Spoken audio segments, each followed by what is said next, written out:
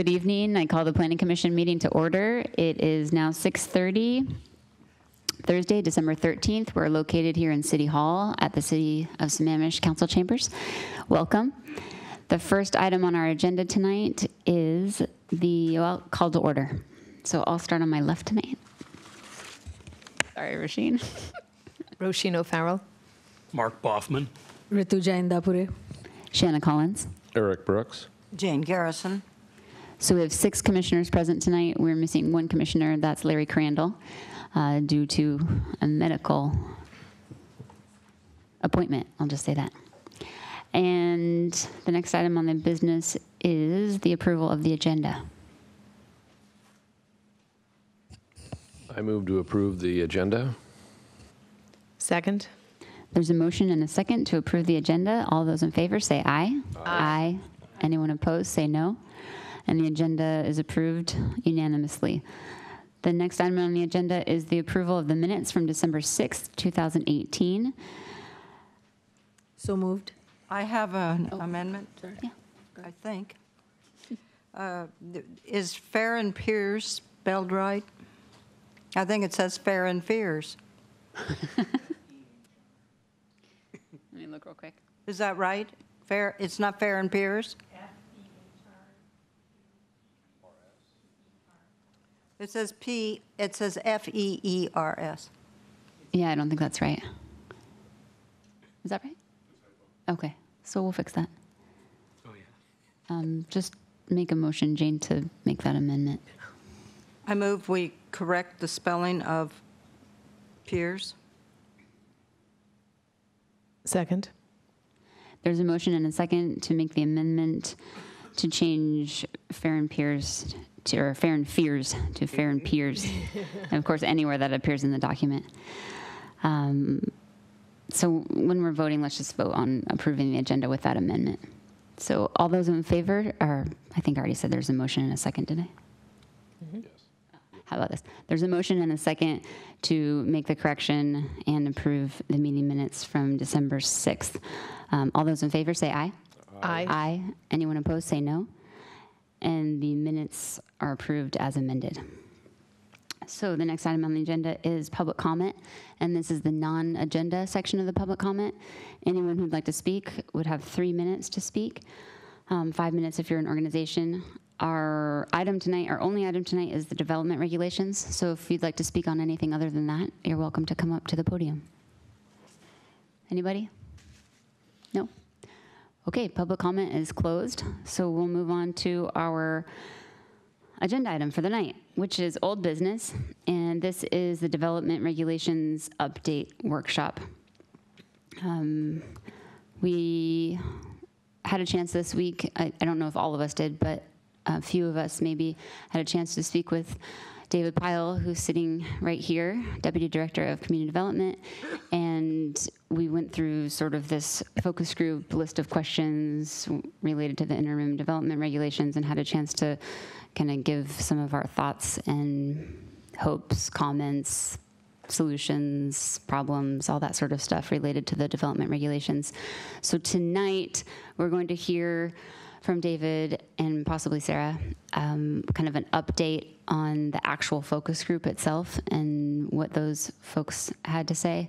And then they're going to walk us through the same presentation that they gave to the focus group so that they can get an idea of how we feel about the development regulations. Sort of some of our just gut reactions. Tonight is not really about the weeds. It's just about,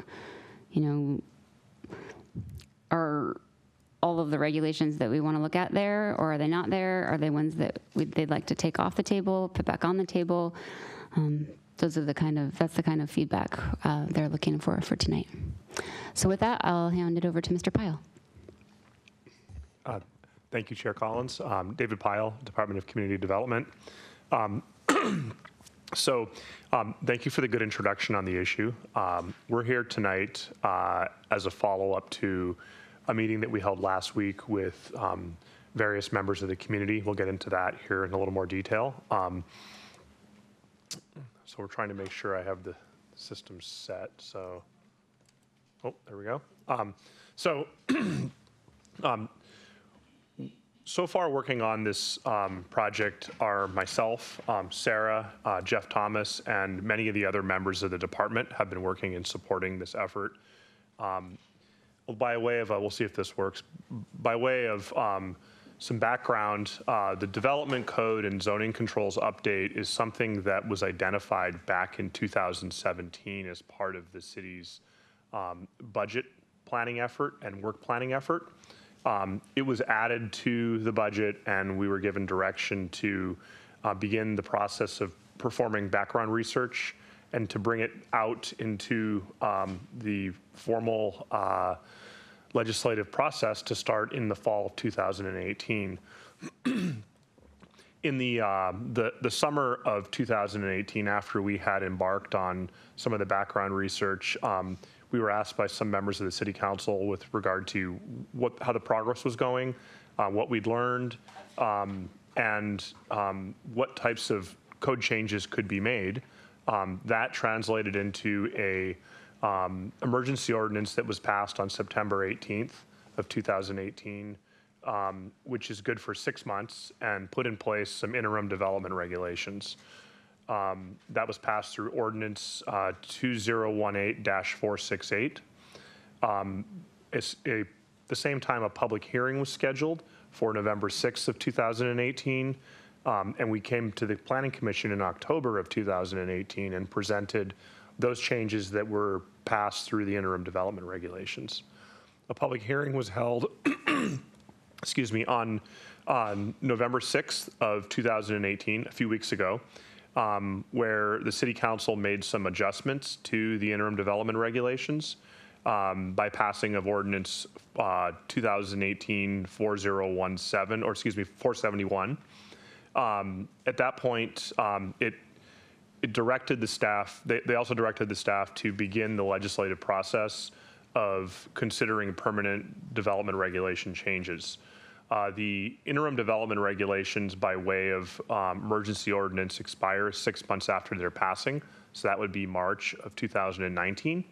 So the direction that we received was to make every effort possible to get through the legislative process before the interim development regulations expire in March of 2019. So here we are tonight to officially start the legislative process with the Planning Commission regarding potential permanent changes to the city's interim development the city's development regulations. Are there any questions about that timeline? I don't have a question about the timeline, but I just have a question about the scope. So with the ordinances or the municipal codes that we'll be looking at right now are very specific. And then this work that was planned out, was that a revamp of the whole chapter, or chapter 21? Or, so I'm just trying to understand, will we have to go back to chapter 21 and look at each of the chapters next year or whenever it comes up? And will that also, again, will we have to address what we're addressing right now again? Yeah, great question. So when this was added to the department's work plan and added to the budget, it was envisioned as a two-part process.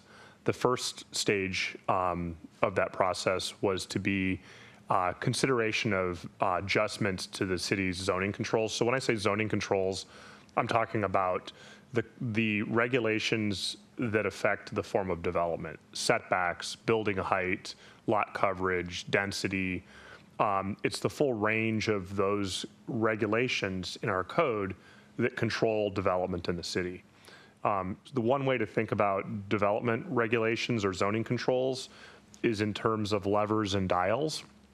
A control can be set, for example, a setback, so that you have a 5-foot setback, a 10-foot setback, a 15-foot setback, and that dial can be adjusted to generate a certain outcome. If you increase the setback, it's going to increase the land requirements for construction of homes. It's going to change the separation between homes. It's going to change the look and feel of how something fits in the community. There are impacts to development that are associated with those changes, but there are also potentially beneficial things that could result from those changes. So it's about a discussion on balance here and what is appropriate for the city. And we'll get into that here with this presentation. So phase one was always intended to be the hard discussion, if you will, around which zoning controls are appropriate for the city, what is the right calibration or setting for those zoning controls, and what are we missing in our code in terms of controlling the broader form of development here in the city. Phase two was always intended to be a rewrite of the development regulations, and we have a code that we inherited from King County and has been patched several times. There are sections of the code that are complex and difficult to read because of the patching that's occurred. There's inconsistencies with references, old references that go to nowhere. There's sentences in occasion that stop abruptly where you think there might be some words missing or needed. There's also a change in technology. And the code is a fairly old code, but the development industry has changed quite a bit. We see the use of different types of technologies now. A good example of that is some of the code language around the use of stormwater facilities for recreation space. Our code did not contemplate that development would be regularly using vaults instead of ponds today, and that you might be able to put recreation space on top of a concrete vault lid. And the code is a little confused around how that works. So that would be an example of a code drafting effort where we would clean that up. The idea there is that you would unpack the code and park all of the technical or regulatory items, and then you would reassemble the code by redrafting it and ensure that all of those technical or regulatory items are accounted for when you redraft it. Many cities have gone through this effort. Typically, it leads to what is known as a unified development code, and it leads to a code that reads a lot better than something that's been repaired a few times. So with regard to the legislative process, here we are on December 13th. This is the Planning Commission workshop on the development regulations, phase one of the development regulations. And you can see how we've laid out the work plan here, where we'll be meeting again with the Planning Commission in January. We'll be moving on to the City Council and then working with the City Council to address any of their concerns or needs and how that might need to be, how the proposed changes might need to be adjusted.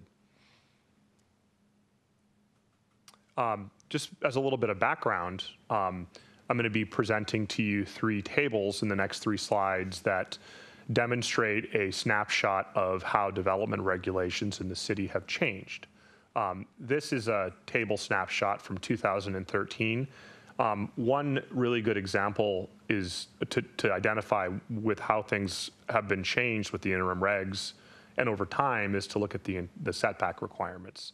So you might see here that there are 2 lines on this table, minimum street setback and minimum interior setback. So back in 2013, we had a street setback in the R4 of 10 feet, and we had an interior setback of 5 feet.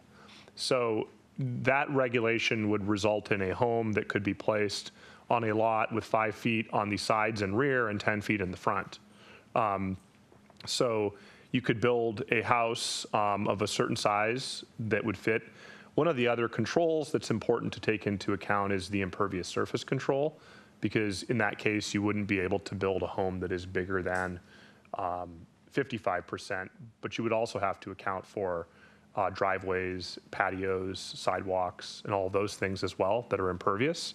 So those are other zoning controls that will direct the outcome of a development. Now realize that there's a really important thing. I think this was part of our focus group realization on the part of some of the members of the community that they realize this is that development in subdivisions particularly are given a high degree of protection under state law with regard to vesting or grandfathering to regulations. So when a developer puts forward the effort to assemble an application for subdivision, they go through the process of acquiring contract for land, they hire engineers to do the design work, and then they put together a complete application package. The Washington State Legislature saw that they should be afforded some degree of protection so that a city or a county or other agency doesn't turn around and change their rules on them after they've gone through that effort. So what they've done is they've passed subdivision vesting rules that are found in the Revised Code of Washington, specifically the Revised Code of Washington, section 58.17.170 is one such example. I would suggest taking a read of that in your spare time. And what that does is it says that it basically creates a life cycle of a subdivision project that could last, depending on many circumstances, so there's different timelines that we operate on within that larger timeline, but a subdivision could live for about up to 15 years on its longest time cycle.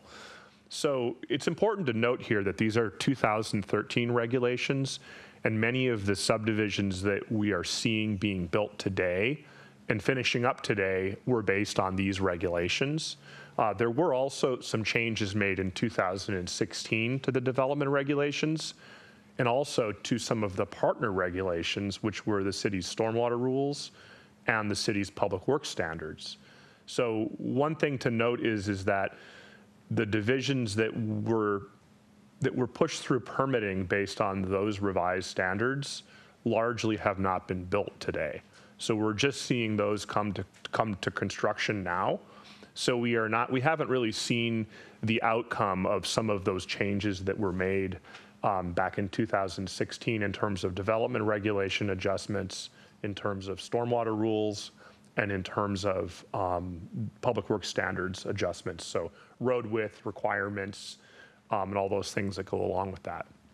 So one thing to note here is that compared to the 2013 regulations, the setbacks are different. So in this case, in the R4, you still have 10 feet of street setbacks. So in the front, there's 10 feet of setback required. However, on the interior, instead of just 5 feet all around, we've gone to 5, 7, and 15.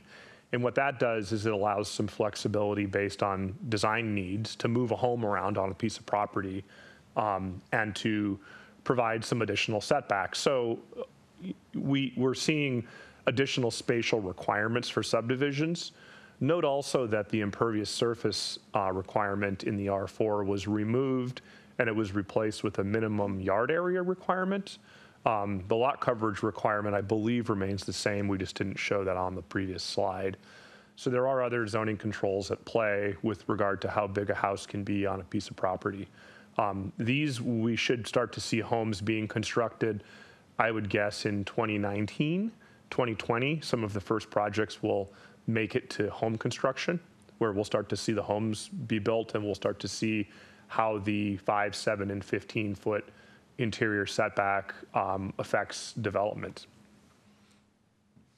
The 2018 interim development regulations, if you look at the street setback and the what we are now calling side setback, so the previously interior setback. So a couple of things that occurred with the interim development regulations. One is that we changed how we define interior setback, and we changed it to side and rear. And that was more in tune with traditional forms of development where you have a front yard, a rear yard, and a side yard.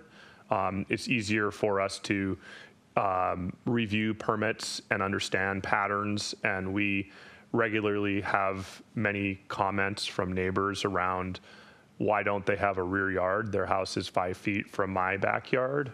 Shouldn't they have a backyard that abuts my backyard and provides for some additional separation? Those types of comments. So in a more traditional sense of development, having a front, which we're still calling the street, having side setbacks and having a rear setback is something that affords that type of protection to a neighbor that's there. And it provides separations and patterns that are different than the 5-foot interior or the 5, 7, and 15 interior. So one other change was that the street setback was increased. So in this case, in the R4, whereas we had 10 previously, it went to 20 with the initial passing of the interim development regulations on September 18th under Ordinance 468. And then on November 6th, as part of the public hearing, the city council decided to turn the dial. So if you think of development regulations and a dial, they turned the dial back, in this case with R4, to 15 feet of street setback. So in addition to that, they turned the dial back on the side yard setbacks to 20 feet. Now, with these tables, it's important to note that there are these footnotes in here. The numbers 5, 11 that are in the parenthesis. Those numbers are really important. The details matter in the case of applying this type of table. So with regard to the side yard setbacks, you'll see that in the R4, it's listed as 20 feet. Well, that is also subject to the application of footnote 2, 12, and 17 as per the table. So in this case, if you were to read through those footnotes, you would see that, in fact, what this is saying is that it's 20 feet of aggregate setback, total setback on the sides, with a minimum of 7.5. So what that does is it says that you have to have 7.5 on one side, and that the other side could be the balance. Or you could have 10 and 10, or you could have 7.5 and 12.5. You could have 8 and 12. It just depends on how it allows some flexibility in moving the home to either side to avoid things like required protected trees, to provide access, those types of things. So there were a whole host of other changes that were made as part of the initial interim regs, and then the adjustments through the November 6th ordinance, and we'll get into those here as we walk through this. But this just gives you some background over some of the major generational changes that occurred in the timeline of the city's development regulations. And hopefully that gives a little bit of background on why, when we see things being built and when we continue to see things being built under older rules like the 2013 rules, why they're being built and look that way, even though they're being built in, say, 2020 or 2022. It's because state law protects those projects for the life cycle of the project up to a certain number of years. And you had mentioned on the phone call that, you know, today's trend is, though, that the subdivisions are done and they're kind of built out pretty quickly. So one wouldn't necessarily see some build out still happening 15 years from now, but the point's still still taken. What we would instead see as a likely scenario is a builder will decide, we'll go through the preliminary plat process, receive the protections, and then they'll slowly meter out that development. They'll build the infrastructure, they'll record it, and then they'll eventually build the homes.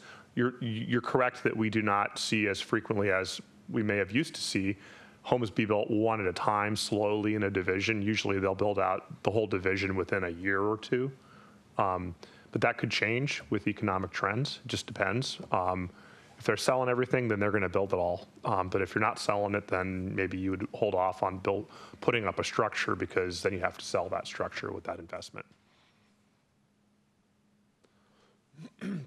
Just by way of background, some of the research that staff completed earlier in 2018 was a close look at some of the adjacent and neighboring jurisdictions and what they are doing with regard to their zoning controls. Now, it's really important when we talk about zoning controls to understand that you cannot cherry pick one zoning control and do an apples to apples comparison across jurisdictions.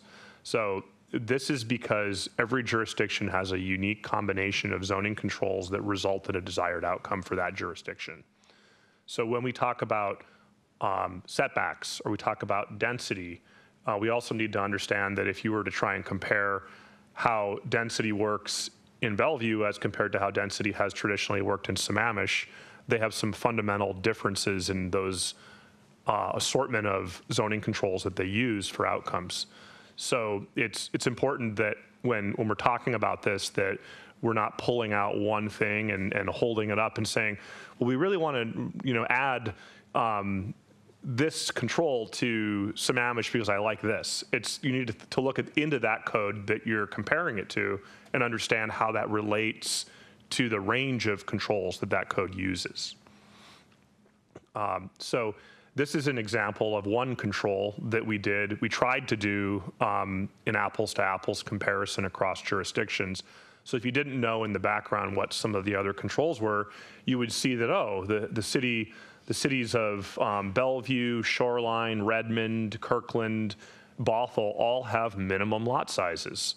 And that is something that drives the form of development, because every lot that is created, generally speaking, in a subdivision is required to be of a certain minimum size.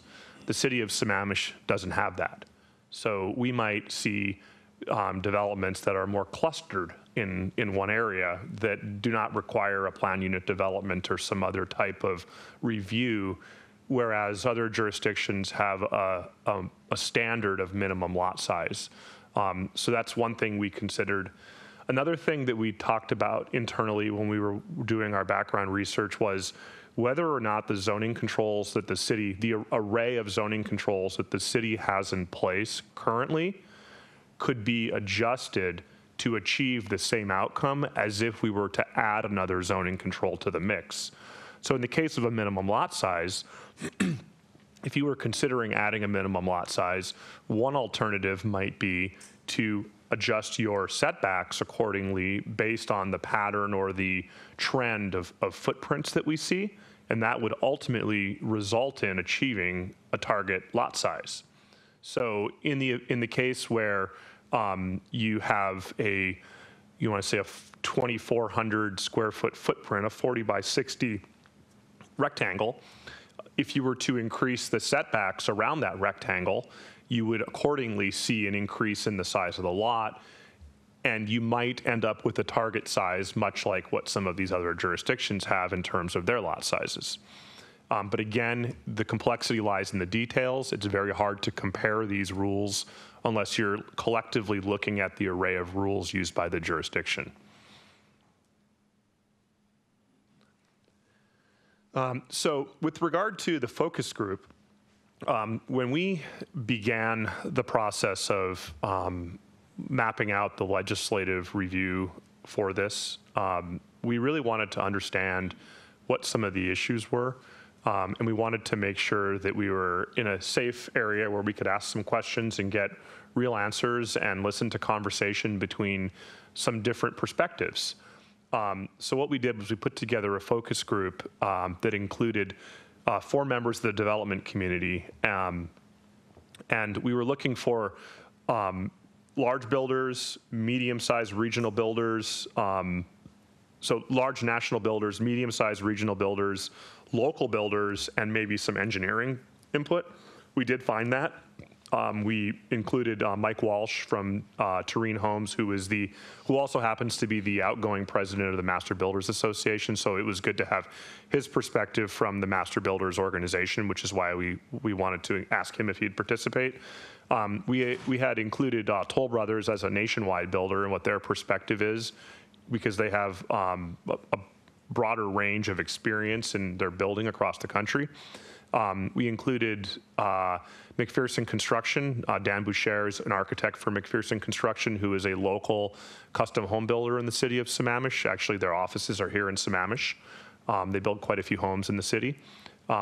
We also included Toby Conan, who is a Sammamish resident, I think 15-year Sammamish resident, but he's also a civil engineer with Pace Engineering, has been in the industry for quite some time. It's a large engineering firm that does site planning and engineering for development. Then we went to private citizens, and we wanted to include the perspective of a wide, diverse group of citizens. So we looked at backgrounds of people. We found people who had been here, an individual who had been here for, I think, over 30 years, had raised his kids here. And on the other end of the spectrum, we found an individual where she had moved here, I think 3 to 6 months ago, and had just bought a house here. So we were, and in between that, there were several other ranges of experience and professions of private citizens who live here in the city, own homes here in the city. So it was a really good group. And what we did was we walked the group through a presentation that we're going to do now for you, and ask some questions around sentiment towards certain issues, what they felt about that type of change, what they thought that the impact on development might be, There was some great conversation between the different members of the forum. And actually, after the forum ended, some members stayed and kept talking. So it was a good conversation. Good to see that happening. So some of the things that we were looking for was... David, wait 1 minute. Sorry, I don't mean to interrupt, but I just wanted to tell the commissioners, in case they didn't know, that they took those folks from the boards and commission applicants. To me, I thought that was interesting because you didn't just kind of grab these guys out of thin air. Yeah, so what we did was we went to the pool of applicants for the boards and commissions, and we reviewed some resumes and some background, some letters of interest, and that really helped us understand where people were coming from, and it enabled us to try to include people with a very wide range of interests and backgrounds. And everyone had had an experience with development that they were very willing to share. Some, many of them positive, many of them negative. So we were trying to sort through the issues that way and get a better understanding of what is really the root of some of these concerns that we commonly hear, in an effort to understand where in our regulations that might be, where the origin of that might be. If development is coming through the city and our regulations aren't addressing certain things, well, what is it exactly that's missing? And I think that's what we're showing here on this slide is, why we used a focus group and what did we hope to learn from the group. So we asked in prep for the focus group, we did phone interviews. And so I held 9-hour-long phone interviews and got to talk to these people in detail about the background, about what we were trying to achieve, about what their experiences were. These are some of the responses to a few of the questions, and we'll walk through these. This one question was, are you satisfied with how development is handled in the city of Sammamish? So, we had a wide range of responses. Could be done better, not happy with it, would like to have consistent and predictable processes and outcomes, and there's been some inconsistencies in how the city has handled these things. This building process can be difficult, understood. There's definitely room for improvement. However, the current direction is positive. There's still an emphasis on preserving certain attributes, and preservation of nature has worked out okay. Not anymore. Although neighbors have recently been given more authority over issues. The process has changed in that those opposing projects are given more credence when the rules haven't changed. There is room for improvement. We need collaboration from the council and need to eliminate their disconnect from staff. Council needs to be the long-term stewards of regulations and laws and recognize the established community vision. The next one is, do you feel the city of Sammamish has historically had adequate development regulations?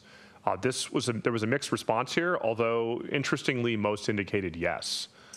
Some couldn't answer because they hadn't lived here long enough or been exposed to development in the city for a long enough period of time, although very few said no. The other question that we asked was, do you have any examples of communities where you feel development is better handled than Sammamish? Why, and what specifically is different? One individual cited Toll Brothers homes being built in Flower Mound, Texas, are far better built than Sammamish. And when I was having this conversation with this individual, it was something along the lines of, it feels like an assembly line here in the city, and they're getting these homes are being built as quickly as possible, whereas this project was something that seemed a little more meditated and slow, and therefore they felt the quality of the homes being built was higher than here, in part due to the feverish pace of development was, I think, the exact words. And again, that plays into the next one, which is from a totally different person. They're concerned with the rate of development. So one of the interesting things that happened here in the city was that when the economy declined in the last cycle, many of the projects that had been in review and had been approved because of the protections that they're given were mothballed. So they might have made it through the paper platting process, but not actually broken ground on a project. Or they broke ground, but only made some minor clearing and they stopped as a result of the economy. When the economy came back, many of these projects had changed hands, potentially had gone through bankruptcy, potentially were owned by the same builder. And many of these came back to a roaring start. At the same time, we had other projects that had just been put into the system that made it through the system fairly quickly and also began construction. So we were basically seeing 2 cycles of construction occurring at the same time, which leads to far more projects under construction and out there when we went from basically having nothing for a while because of the economy to having all of this activity. And I think that's what I got out of that conversation was a lot of the concern around development was related to the perception of the rate of development that was occurring out in the community. And there was several individuals asked me, can't the city meter the number of permits that it gives? Because there's too many permits right now. There's too many roofers, there's too many sheetrockers, there's too much construction material, there's too much noise, there's too much change occurring in my neighborhood. And so that was an interesting one to hear. So we parked that for further discussion in the future. Some examples were Bellevue, Kirkland, and Redmond. And that they had done a great job realizing their visions. So if they had a vision and they stuck with it was the theme that I heard, was that the perception is that some of these other adjacent cities had recognized their vision and stuck with their vision, whether right or wrong, and that they were trying to achieve that vision. Another individual indicated Amsterdam, that there was a great balance of commercial and residential and it's mixed together. And we talked a little bit about how difficult it might be to actually run a city and manage development with that type of outcome. It's complex, so it was a good conversation. The next one, which I think is a really important one, is what do you perceive to be the most important zoning controls in the city of Sammamish and why? And by far and away, it was setbacks. The other one, which I liked, this was a good answer, was a mix that provides the best outcome and allows for coordinated and healthy growth and restricts density to that which is appropriate given the level of service offered. So this goes hand in hand with, do we have adequate school capacity? Do we have adequate road capacity? Those discussions are largely outside or afield of this discussion that we're having, but it helps paint a picture of sort of where some of the sentiment around development comes from and the angst that some people experience with a very fast-paced rate of development. The last one was density. Many I talked to felt the density was a really big driver because you might have a vacant lot one day and then you might have many homes on it a year later. So I tried to replicate those phone interviews with 4 members of the Planning Commission. I was able to hold 2 phone interviews where I had 2 individuals on the line. So we tried to make it through all of the questions, although because we had a much more robust conversation, I think you all are more advanced in your understanding of the development in the city than all of the members of that group were. And it also was having 2 members on the phone was a little harder to get through all the questions than just having one individual to talk to. So we tried to make it through all the questions. We didn't quite make it through all the questions in each of the interviews. But these are some of the responses with regard to, do you feel the city of Sammamish has historically had adequate development regulations? One answer was no. We have King County rules and haven't done something different. We should understand what we're trying to do. We have higher level things that we aren't comfortable with. This is sort of just the feeling of how things fit together here. Is what I got out of it. Probably not. We should have had the interim regs in place when we incorporated. In terms of current ongoings, the city is on track with trying to get our arms around the issues presented with development. And we're trying to chart a course for future development. So we're doing okay trying to get our arms around these things. It's challenging, as we've seen much of the discussion in the public forum with the city has been focused around development-related issues lately. So I think this response was in line with that this individual was seeing a lot being done in the city in an attempt to get our arms around the issues and establish where we're going for future development. The last one was no, but that comes from a perspective of a non-builder. There's not enough enforcement. It's difficult for non-builders to complete projects, so an individual wanting to build their own home. Developers have easier access to the city. The next one is really just some other comments that I heard, as we didn't make it through all of the uniform questions as easily as the individual interviews. So these are some of the things I heard from the discussions with the Planning Commission members. The city could do better at public outreach with new projects. This could come in the form of engaging citizens in forums like there may be some sort of way to have a blog or something we could engage the citizens with, a better map of development, those types of things. We need to work on the perception that community development cares more about the developer than neighbors. It felt like a gold rush. Little is cared about the end result, get as much value out of the ground as possible. And that's in line with some of the responses I got from the individuals as part of the forum, the focus group. We have a delicate transportation system. This affects people's lives. We haven't thought about it when approving development. So it's the question around adequate capacity and the rate of approval of development and the rate of deployment of infrastructure in the city. Has to do with schools and transportation. There's no blending in character.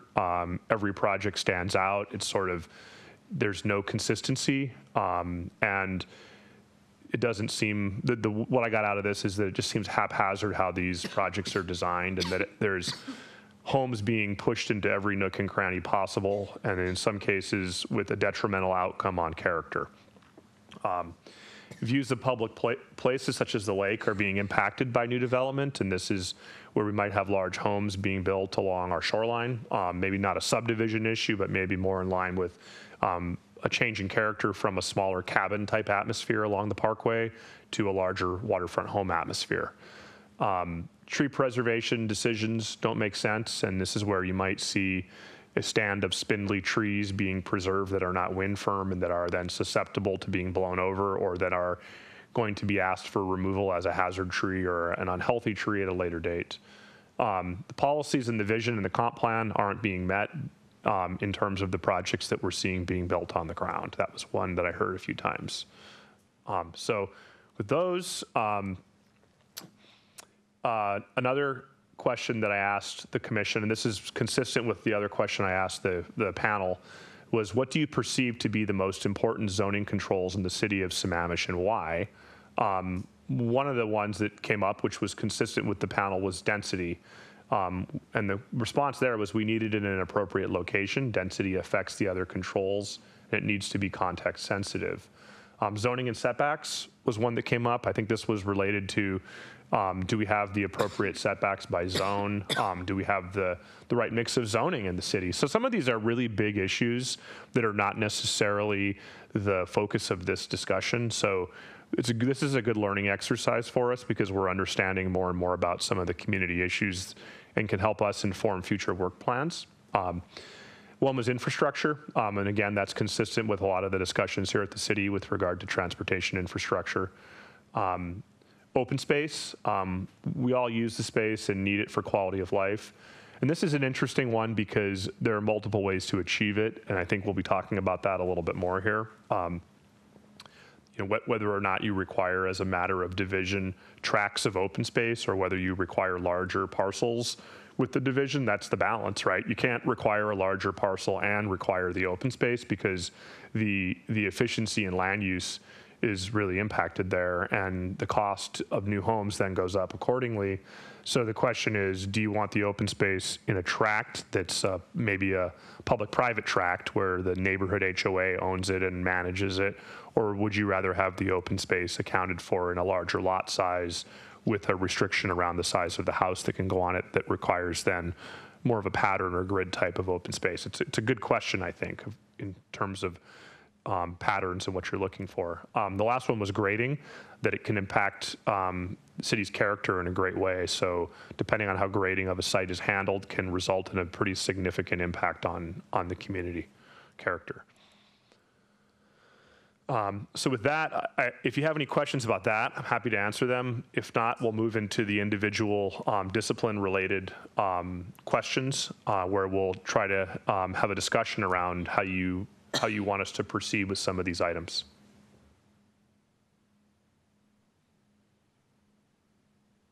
All right, so the first one is with the interim development regulations, setback designations were changed to include, as I described previously, designation of a side and rear setback, and the setbacks were increased to provide greater separation between homes. So this is a slide that we've used previously, and what it does is it conveys a different approach to setbacks. And if we increase the setbacks, we might end up with a result something like where the green arrows are, as opposed to specifically the 2013 setbacks and also the 2016 setbacks to some degree, the red arrows that we're seeing here.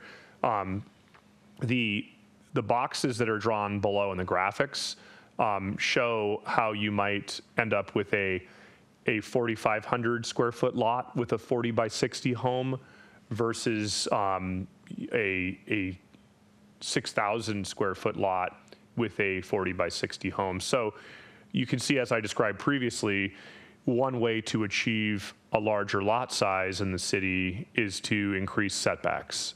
But in those districts where we require open space, it's also important to understand that's creating a lot more open space. So if you were to give up some open space in terms of the standard that requires open space, in lieu of requiring a bigger setback, that might be a balance that could be struck.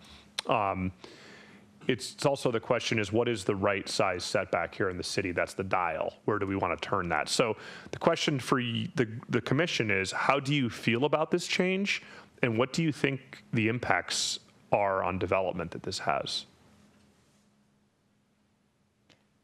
I just think when I think about setbacks, I'm not sure, David, if I'm going to answer your question or not, but when I think of setbacks and as I drive and walk around the city, because I'm not buying a new house, so I'm just looking at the new construction, and I'm looking at from a citizen's point of view when I'm walking down the street, and how does this new development look to me? How does it look from the road that I'm driving by? What am I seeing as this new development is going up? Am I going to be seeing the TV screen in the living room as I'm driving by, because I can see clearly into their living room? And so that's how I think about setbacks. I think about how close is their garden going to be to the sidewalk? How close is their living room going to be to the road? And how that impacts our neighborhood character. And I see we have many new construction that I could name that kind of fall into that.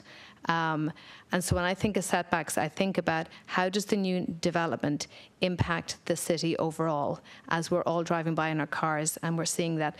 So I know that we think about setbacks from the inside of the development, from the street, and you're in relation to your neighbors and who's living in that particular neighborhood. But from the point of view of the rest of the citizens, when this neighborhood goes in, how does this impact the character of the overall city? So we're driving down 228. How's that development changed the look of 228? When we're driving down the Issaquah Pine Lake Road, how does the Conor Jarvis development impact the neighborhood character of Sammamish? Because I continually seeing that there is less space between the sidewalk and the fence to the backyard than there are in older neighborhoods, where we have lots of trees and we have lots of mature trees between the road and the fence to the backyard. And then there's a house way in the back, and I don't even know that there's a house in there. So that's what I think of when I think of setbacks. And I'm not sure, I like the bigger setback. I think the more, from my point of view, the more distance there is between us and the new development, I think that's a positive direction. I'm just not sure if this particular one gets me any closer to what I'm talking about, where I want like a forest between me and the road and the new development. But so that's what I think of when I think about setbacks. A comment and a question.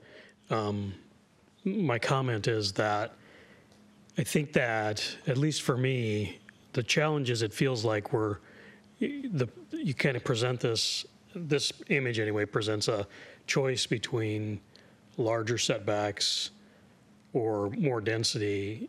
And what I would not want to see is, not getting the setbacks and also not getting open space. In other words, if the trade-off, and we think about how to do it properly, is that we'll accept smaller setbacks in return for some common open space or something that makes sense, then that may be more, what's on the left could be more tolerable. But the problem is, I think the perception is, and I certainly have it, is that what we get is what's on the left and nothing that contributes to the community either. So, I understand that with the image on the right, that's very similar to my neighborhood, but my neighborhood doesn't have any public, any neighborhood set aside or anything like that. I think that should be at least considered. My question is, so when I look at the close, the minor side yard setbacks in particular, I think about some of the old, almost historic neighborhoods in places like Everett and Seattle and old neighborhoods. They had smaller homes with kind of a cottage style almost. And what we're seeing, so to me, a closer density with, in other words, smaller side yard setbacks with a smaller home makes good sense. But when we see 5,000 square foot homes that are 8 feet apart, that doesn't make any sense at all. So I also wonder if that dial could be adjustable so that you could say the size of the house that you're building may have an influence over the yard setbacks that are allowed. Because if you're going to build smaller homes, then maybe you can build them closer together because the scale makes sense. But if you're going to build larger homes, you have to increase those numbers. So the approach I agree with, but it can be too bluntly applied, and it may not always work the way we want it to. It may just result in us getting nothing but McMansions that have the setbacks, and we get no community open space, which might feel good at times, but we're missing out on some other opportunities.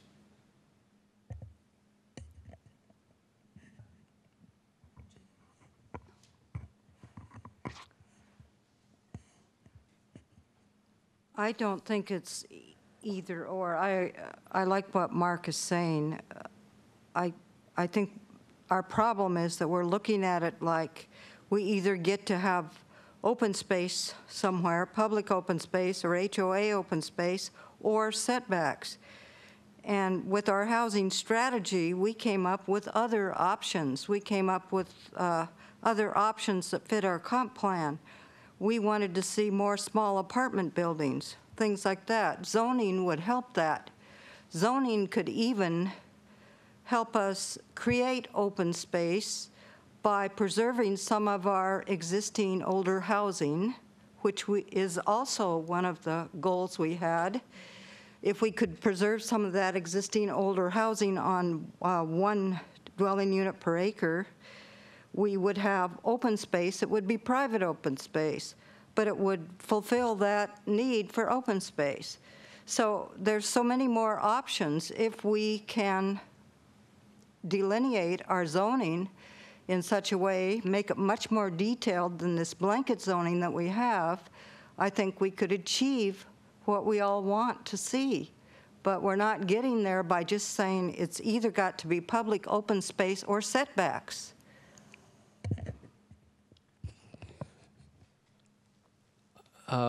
So your question was, do we think that this is a good tool? And I guess short of modifying the tool and just saying this is the tool you get, either use it or don't, I say that it's a good thing. I do like Mark's suggestion about having, and I think many of us think that a more dynamic or a dial that has infinite dialing versus clicks in it type of thing would be great.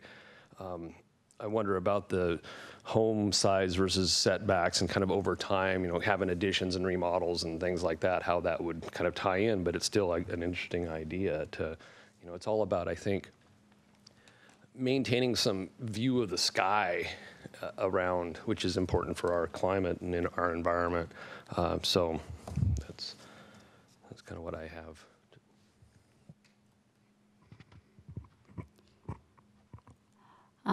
Go, Patricia, you go first. Yeah, no, you go. Okay. So I think when I first saw these, I thought, oh, yes, this is excellent. And I have since spent more time thinking about what it really means. And I think my comment to David when we were having the interview was the one about the open space, because that's what I really am concerned about. I'm less concerned with people having big, large private backyards because I rarely see them used, and more concerned with having, a community space where we can all share and meet each other and play with our kids in the park.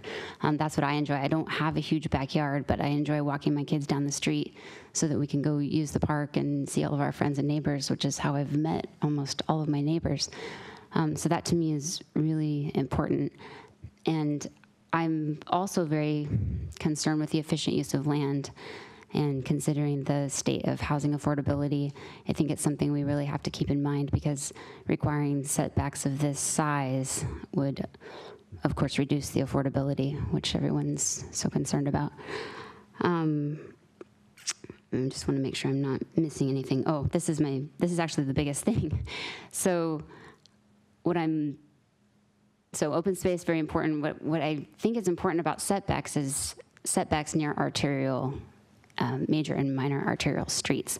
That's what I think is really the most important thing, because we had this discussion a while back about, buffers between the developments and the major and minor arterials, and we had put forth a recommendation to require the buffers on major arterial streets, and I think we maybe need to get back to that, because I think what most people are upset about is these developments that pop up, right 5 feet from the arterial street, and that's concerning for a number of reasons, not just because their backyard is on the street.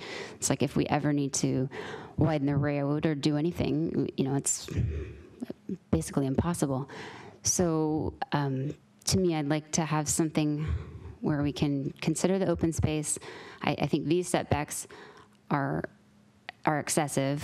I do like setbacks. I do think we need a rear setback greater than 5 feet. I think 5 feet is too small, but I think maybe 20 feet is too much. And I'd like to, again, look at the arterial street setbacks. So those are my thoughts. Thanks. So I have a question.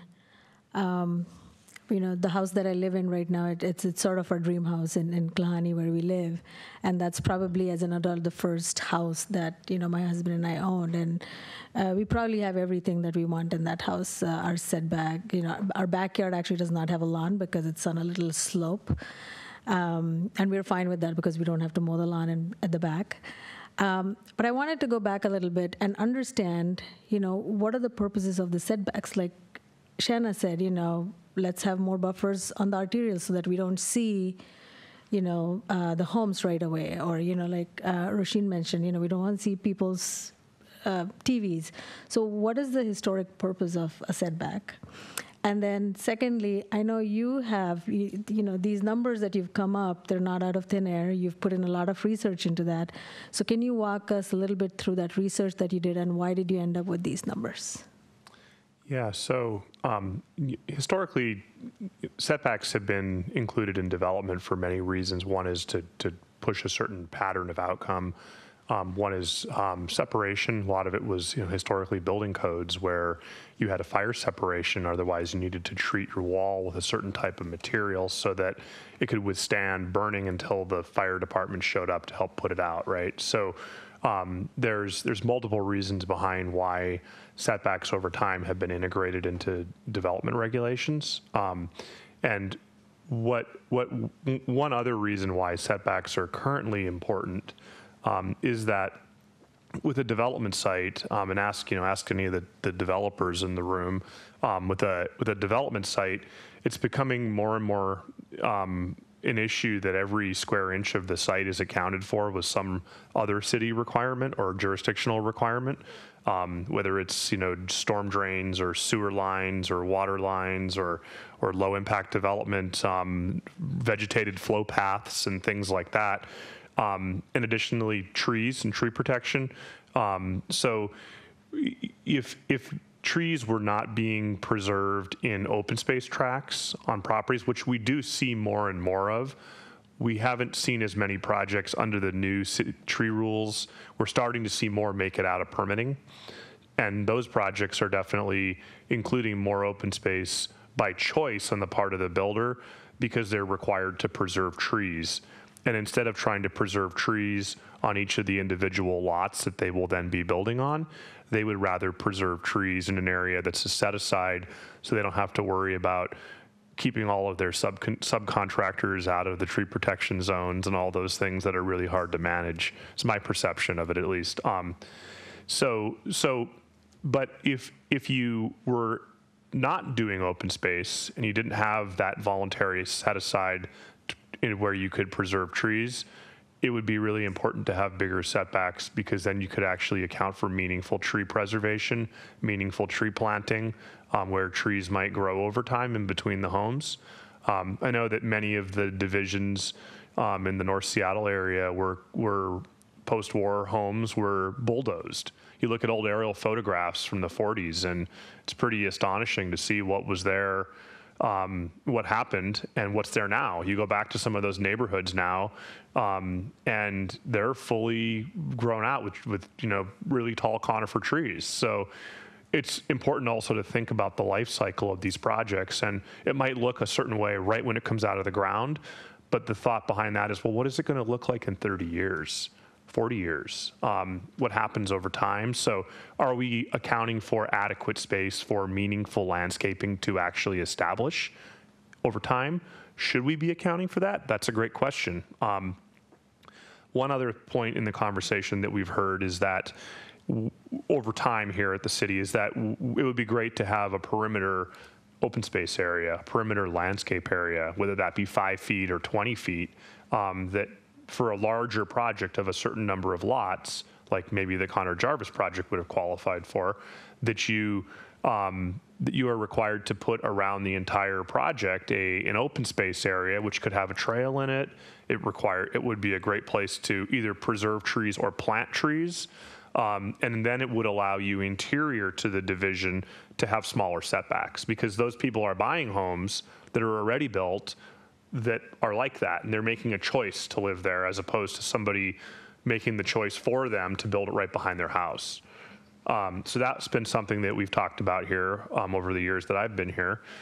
With regard to your question regarding the numbers and what we came up with, so if you remember the slide that I showed you regarding the minimum lot sizes, one of the things that we had considered was, should we add a minimum lot size to the array of zoning controls that are included in those tables?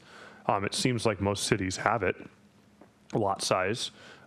It's fairly inconsistent how each city uses it, which is one of the complexities. But an example is where my prior employer, where I spent many hours working on different type of projects, but some subdivisions and short subdivisions, was the city of Bellevue. And in the city of Bellevue, not only do they have a density calculation, but they also have a minimum lot size. So you might achieve a certain number of units by running the density calculation, and you might think that that is your level of entitlement where you'll be able to build that many homes. But then you might find a stark difference when you try and lay out those lots and come to the realization that you can't meet the minimum lot size requirements and you're going to lose 2 lots. So, in that case, in that jurisdiction and how they handle their code, the density calculation is not a hard entitlement. It's a baseline by which they can gauge, you should get about this many lots. Then you are set about applying the other zoning controls, and often projects lose lots. It's the most restrictive that controls. So it's a different way of doing business. So what we did here was we looked at if we were trying to account for a certain percentage of the property, the raw site, being taken up in roads, because roads come out of our density calculation as well.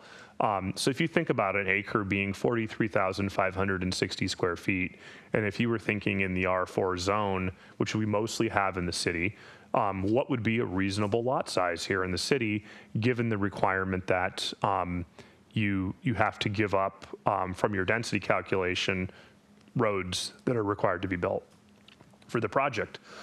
Well, we came up with what you're looking at here, which is, if you were to apply these setbacks, that would land you roughly in the 6,000 square foot lot size. What's important to also note is that there's a delta or a cross where the the lot coverage restrictions that apply to properties, whether through the what is it called, the landscape area. I have to go back to that slide, but there are other controls that start to be more burdensome than setbacks. So if you look at several designs, so we took a subdivision and several of these actually, and we redrew it based on a different scenario with a market-sized footprint. So we were basing it on the market-sized footprint that we'd been seeing, and we then reverse engineered the division to include different setbacks, and we wanted to see how many lots we could get out of it based on the dimensional standards that we were looking at. And we found that in most instances, we could get almost the same number of lots if there were some other changes made. And part of that is that there's a crossroads between lot coverage and setbacks. At one point, the lot coverage controls. So we looked at sort of what is that sweet spot, if you will, and that is where we came up with some of these setback dimensions. Now, again, it's a dial. You could turn it back one way or another. It's just one of the zoning controls that we have in our code. And maybe there are other ways to better achieve some of the outcomes that we're interested in for certain size projects, such as a perimeter landscape area, such as a larger arterial street setback, those types of things. So with that, I leave it up to you to discuss. I was wondering if we could all agree that to have a dedicated rear setback. Does everybody like that part of it?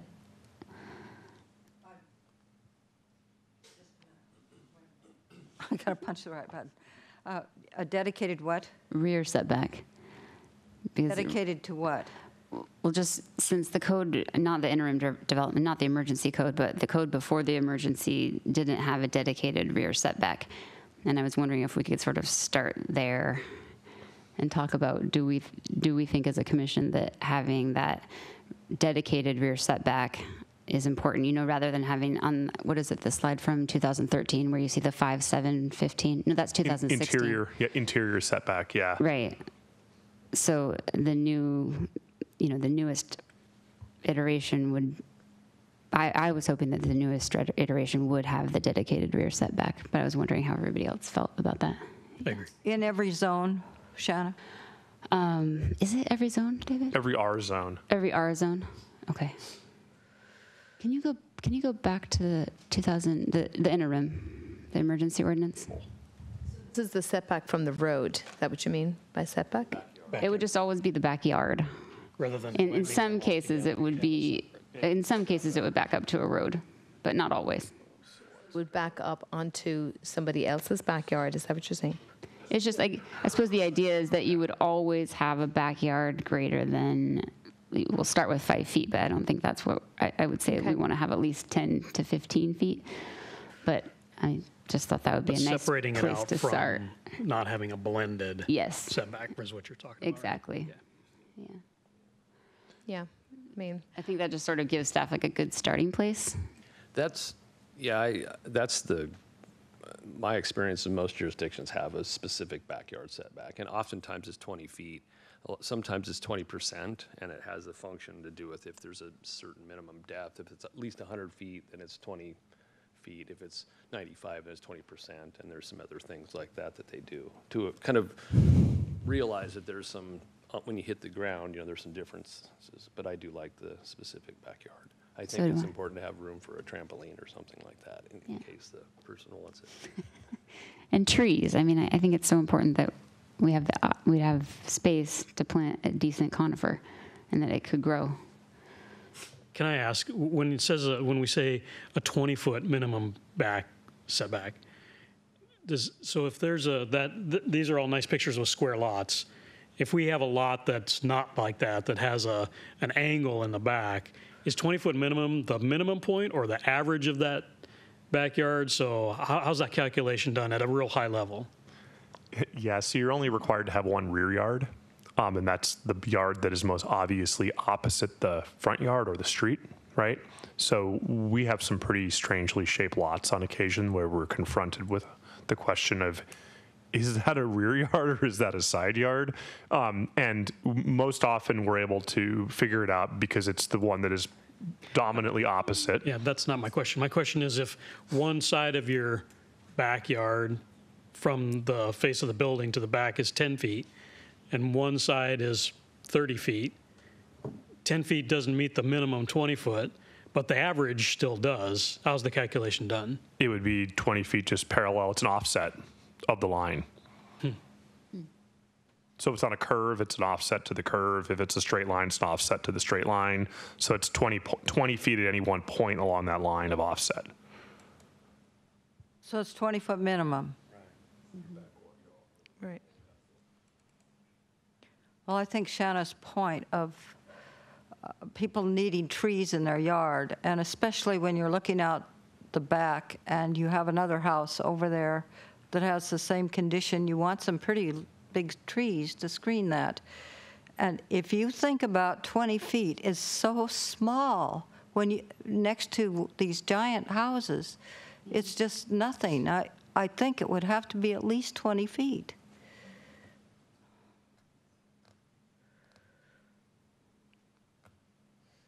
So that's pretty good. How do we feel about 20 feet from the street? Like if your rear yard backs up to an arterial, minor or major. I just don't even know what 20 feet from the street means. I need a visual for that. I mean, it sounds like a lot, but it's probably not. It's the length of your car. Oh, then that's nothing. It's a parking space. Yeah. That's one of the reasons 20 feet was used. Oh, wow. Yeah, that's not far. No. It's, I mean, even when you're talking about a setback from the street, I mean, so I know it's unrealistic to be expecting, you know, the amount of space that I want, right? But so in a perfect world, right? So I could tell everybody what to do, but that's not the case. So in lieu of that, to at least, I would love to see something where we say, okay, when we're looking at a development from a main arterial, principal arterial, or even a minor arterial, that from the sidewalk to where the backyard fence is going to be, even if we can't dictate a width, that there's going to be something put there in place where there's going to be some screening between the road and the development. Like I look at 228 and I see we have those cottages that have gone in and they're built right up to the fence. Yeah. And I feel for both the pedestrian and the motor and the person who's bought that house, because we're right beside each other. And of course, that brings in the whole notion of neighborhood character, because that to me is a very urban way of living. You know, if I live in downtown Seattle, you know, and I've lived in inner cities myself where you're sitting in your living room and you see people walking by, you know, because your living room window is parallel with the sidewalk. And that's urban living. But this is not urban living. And that's another conversation, like what kind of living is this in Sammamish? Who are we? What are we? Are we urban? Are we suburban? Are we rural, right? So when I look at 228 and I see there's umpteen different examples of we're not quite sure who we are, because I see wooden fences on 228 and then there's a house right there, or a living dwelling unit of some kind just right over the fence. And then I'm on other streets, on minor arterials, where they have a forest between the road and the development. And I think, so that's what I'm talking about when I think about setbacks, that we haven't gotten to grips with what that really means for the city. In different corridors in our city. So what do we want 228 to look like? And it's kind of time we made up our mind, because we're running out of time if we haven't already run out of time, because this is our main thoroughfare. And so that's my main concern about setbacks, is what does it do to the overall look of the city? Well, then maybe we should talk about the perimeter idea. And I'm guessing that would be mostly for long plats, right? Because you really couldn't require something like that in a short plat. Klahani has this concept, right? The perimeter all around Klahani is, how do you have any idea what the width is? No. Would you say 50 feet? No, it's significant. I mean, It's significant. You think 100 feet? So the difference with that would be is that that's a master plan community. Right, that's a whole- And the sheer size of that could account for it. I don't believe we have enough land, any land left in the city that would account for something of that size. But that's the idea, right? Just on a smaller scale. Yes. And are we in favor of this type of? So do we have to make a Idea. decision today? Or are we don't just think so. giving Just- direction, yeah, just saying that thought. we like setbacks? Yeah, I think it just would give be- staff the idea if is this something they should pursue or not. Okay, so this is like that one of those parameters of the zoning control, right? Like, can setback be one of the zoning controls? That's what we were talking about. Should this be something Should that it we be? continue to research and bring back to you? Yeah, Absolutely. yeah, absolutely. Yeah. Yeah, we don't have to decide the number. Or just kind of.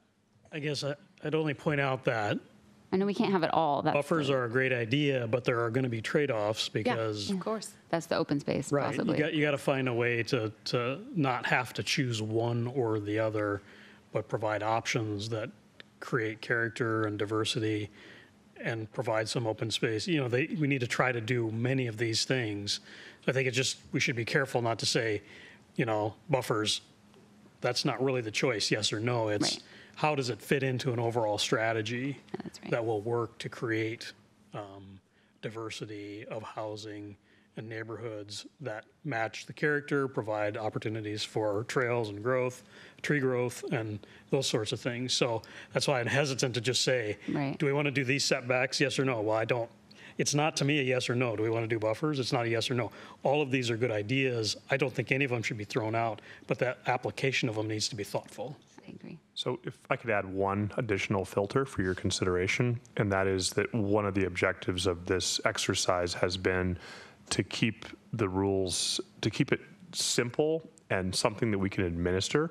One of the comments that we regularly hear from, whether it's an individual citizen trying to build something, an architect, or a larger developer, is that when you add complexity, you add areas of ambiguity, you add confusion, and you add opportunities for miscommunications and problems to arise.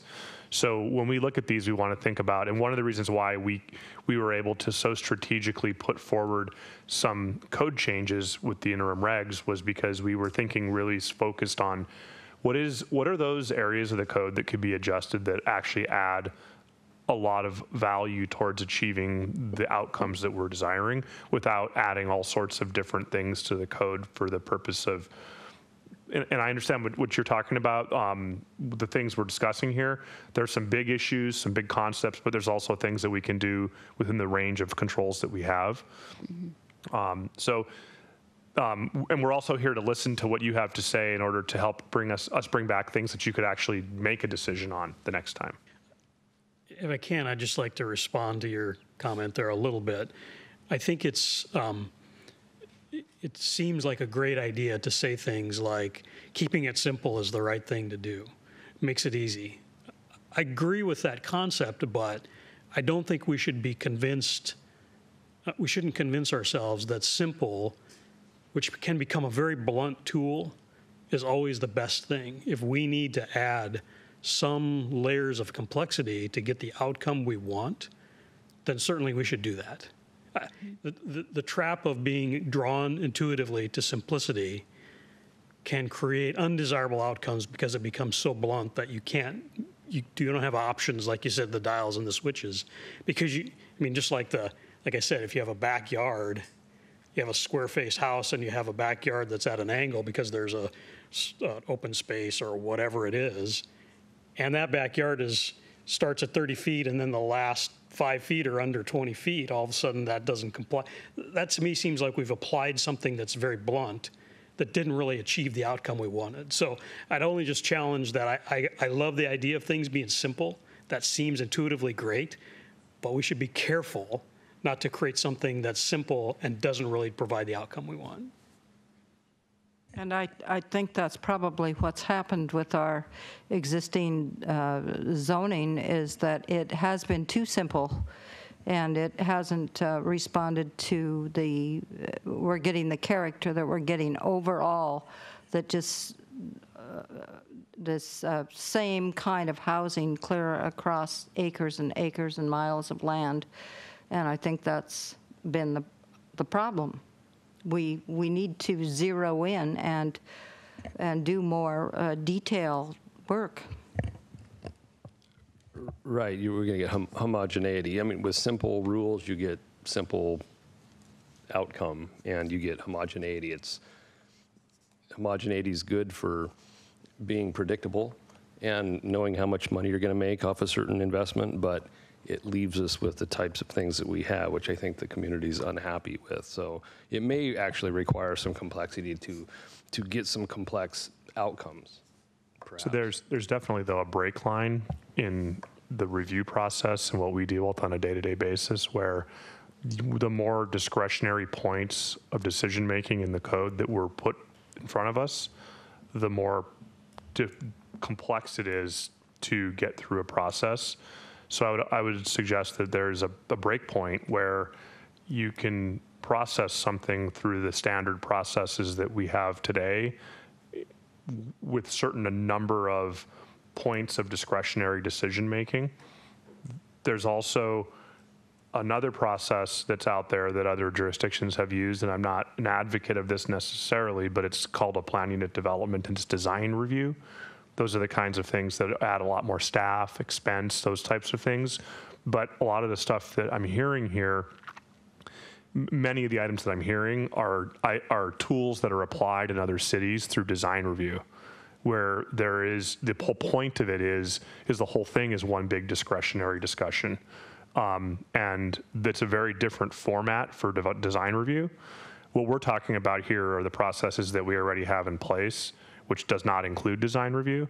And those are where we're really, when we're confronted with everything becoming a discretionary decision, it's really difficult because everyone's unhappy, whether it's a citizen who wants to appeal because we didn't do it right, whether it's a developer who wants to appeal because we didn't do it right. Basically, it turns the staff into the whipping post of the community, and we're taken to the woodshed regularly because we didn't do it right. So what we're looking for out of this is to retain some clarity and to try and not add a bunch of discretionary decision-making points where we will invariably be told we did it wrong. So, David, would you consider this almost as a baseline to start off with, and then there can be additional layers of? Yes, and there are several other of these that we could walk through. So this was a good example. This, I think, is one of the more complex ones. So that's why I threw it in there first. I think the rest of these you'll find are easier to discuss. Now that you've understood sort of the point of the exercise, having a conversation about it, and trying to understand, or trying to give us some feedback so we can come back to you with some decision points on what you might want to include and not include. This is more of an exercise around us gathering intel from you about how you feel about things.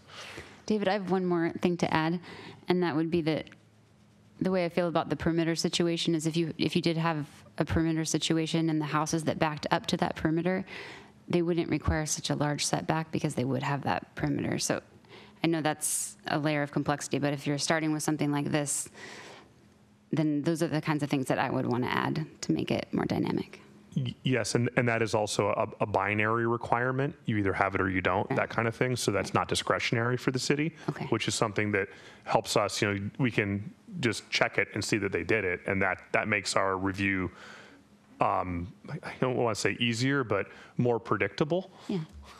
You either have it or you don't. So that's kind of what we're talking about. There's the right blend of those discretionary decision points versus those sort of binary checkpoints where you either have it or you don't. And that's that right combination that we're looking for to get the outcome that we're hoping to achieve. So with the next one, this one's building height and facade. And this is where we changed how building height is measured. We changed it to be measured from average existing grade instead of average finished grade. This was in relationship to the problem where we'd seen some parts of the city where sites were built up and then homes were built on top of those built up sites. So you might have been able to put in 5 or 10 or 15 feet of fill on a site. And maybe not 15, but I'm exaggerating that. And then you'd build a house on top of it, and you then would be measuring from that finished grade to the peak of the roof. So you could have a 35-foot tall house on top of 8 feet of fill and end up with 43-foot tall house as compared to what the grade was prior. The other one is with regard to facades. I think this picture tells the story, although I believe this is a West Seattle picture. It's an issue where you have an older generation of homes that might be single story, and you have new homes coming in and being built next to them with large walls, maybe on a slope, so that the average measurement to that home allows you to build more than a 40-foot tall wall with no architectural modulation. So that requirement is that if you're going to build up, to a certain height with a wall next to an existing home, that you should add some architectural modulation, and we've added some criteria for that. The builders in the group that I heard, the message I heard was they didn't see this as a problem. They had some concern with the way homes are being measured from average existing grade, and mostly that was related to the amount of data collection and planning that has to go into a project in advance. You have to really understand and map out your existing topography, and who's reviewing it at the city. How does that work? There's concern around predictability in the city and our ability to review that. That's what I heard from the development community. So. Just to clarify, when you said they didn't have a problem with this, you meant the revised regulation, not that picture right there, right? The revised regulation, correct, where we measure building height from average existing grade. So how does basements work into these? They would not count.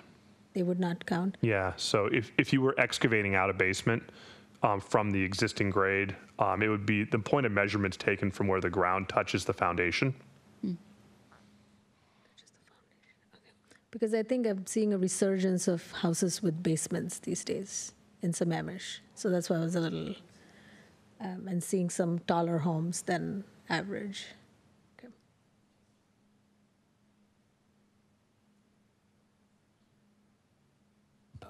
Average grade is, a lot of jurisdictions use average grade for ways of determining maximum building height. There's also some bonuses for heights if you have sloped roof versus a flat roof, and some other things like that too. So there might be some additional things that we can do to enhance this.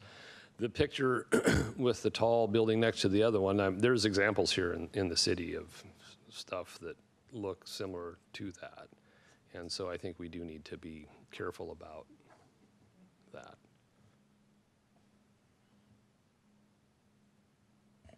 And yet I still think it could be controlled with distance to existing structures and vegetation. So I want detail. I don't want blank space, a lot of crazy open space that we can't afford. I just want it detailed and controlled so that we know where it is and where it can happen and how much of it we're going to have so we can plan. I think that that's important.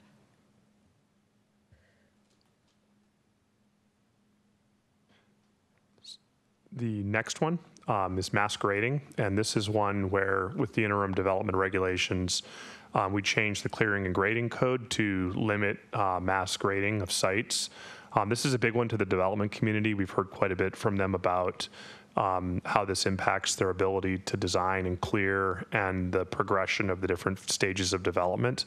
Also, when you're confronted with uneven topography or certain infrastructure requirements for things like drainage that require gravity, the inability to grade out a property to then connect all of the homes to pipes that require gravity is an impact to development as well. So we did hear from the development community on that.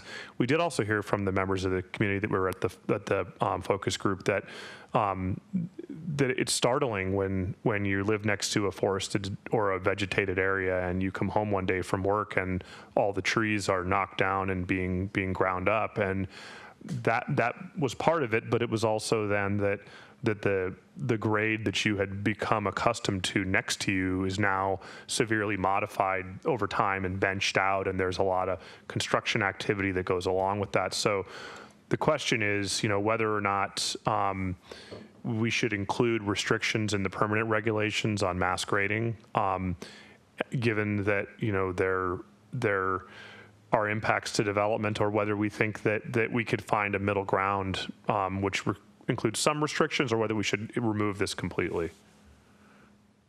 David, I was wondering if you could go into more detail of what the limits on the full grading was. Like, where are we now? What can you do to a site at this point in the emergency ordinance? So there's limits on the amount of excavation and fill that can be placed on a property. Is it like volume of dirt? I mean, how do they calculate heights? So the amount of the depth of fill. Okay.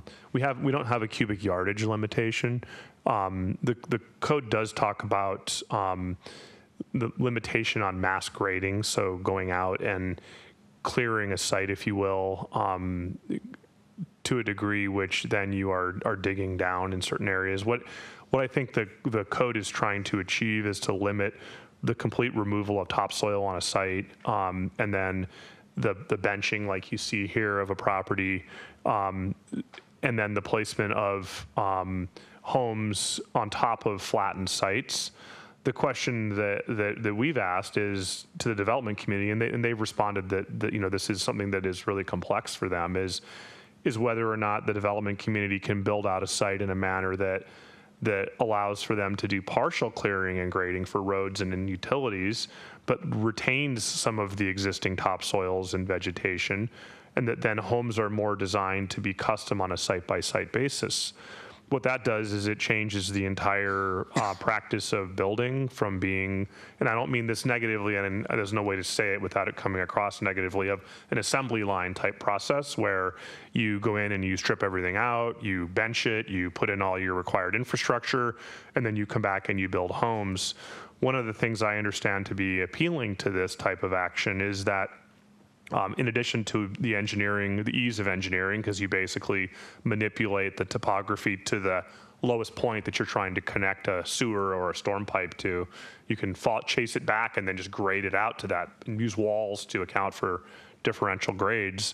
But is that they're then able to use any one of maybe 5 home designs in the project, and every site is the same.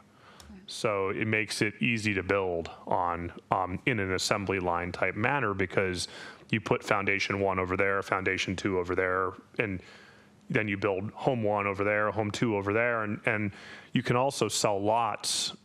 So if you're in the market for a home, you go to visit one of these sites, they might have 30 lots available, you choose lot 25, and then they might have 5 homes available that you could choose from to put on that lot. You choose home 3, and then there's your package right there. And what it does is it appeals to a far broader base of buyer. It's kind of like going to buy a car. You walk in, they've got 5 models you can choose from. You walk out with your car, as opposed to saying, "Oh, you only have one. I don't like that one." So I had a couple comments. One is, I think that some respect for the existing topography is part of the character of Sammamish. And so I think that this, and of course this picture is a fairly stark example. There's lots of other ones that wouldn't be so stark that I'm not sure how this would necessarily apply. And I frankly live in a neighborhood where they maintained much of the grade, but put in some rockeries, and my driveway is steep and uncomfortable. But the character of the community on that hillside is a huge part of what the neighborhood feels like and the desirability. So I'm hesitant to say that, we should ever allow this to happen. On the other hand, I'm a little torn because one of the things that was apparent to me when I've been out and looked at the 42nd Street barricade, is that right? The problem that exists there was created because grading was not addressed properly as two neighborhoods were built and came together. So you end up with a grade issue where it becomes a huge safety problem for the roadways that they built. And that's what resulted in that barricade being there and it being a very difficult problem to solve. So it's hard for me to say that we should overly restrict the ability to create safe and functional infrastructure in a neighborhood, but there has to be some degree of respect for the topography that exists. I don't know how you figure what that balance is. It's not this picture, but there are other situations where maybe it's appropriate to do to create the outcome that you want. And all I'm raising is problems, not solutions, but that's certainly causes me to be a little torn on this one. So with the adjustment that was made to the interim regulations on November 6th, one of the things that we did was we held a meeting with two different meetings with members of the development community, and we invited them in October. I think it was October. And we talked about the rules, tried to understand from them what they saw as difficult points of the regulations, the interim regulations, and we then proposed some adjustments to the city council as part of the November 6th package. One of the adjustments that was made was an exception to the grading restriction for roads when you need to make a certain grade work in a road to be safe or to get a road in. And then the other one was for the installation of underground utilities and similar types of connections that don't change the grade. One of the points was, well, how do we deal with a stormwater vault? We can't grade more than, I can't remember what the number is, say 10 feet or something, and say we need to go down 20 feet for a stormwater vault. What do we do? Well, so what we did was we changed the rule to say that that if you're doing an underground utility installation, which doesn't change the surface elevation, that it's exempt from that restriction. So those were two adjustments that were made. So we're inching towards what you're talking about, and maybe there's some additional refinements that can be made to that.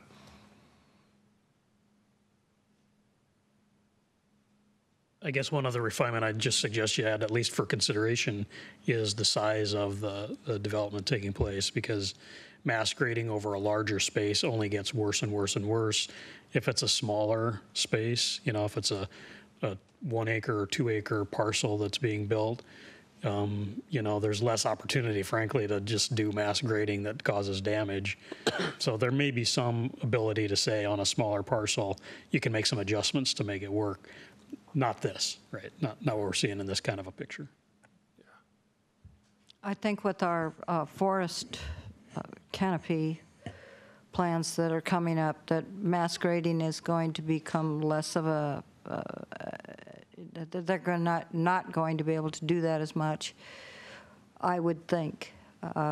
You can't even grade 6 inches around a Douglas fir without killing it. So I think that I'm hoping that the forest canopy regulations will control some of this stuff that's going on right in the older neighborhoods with the big trees.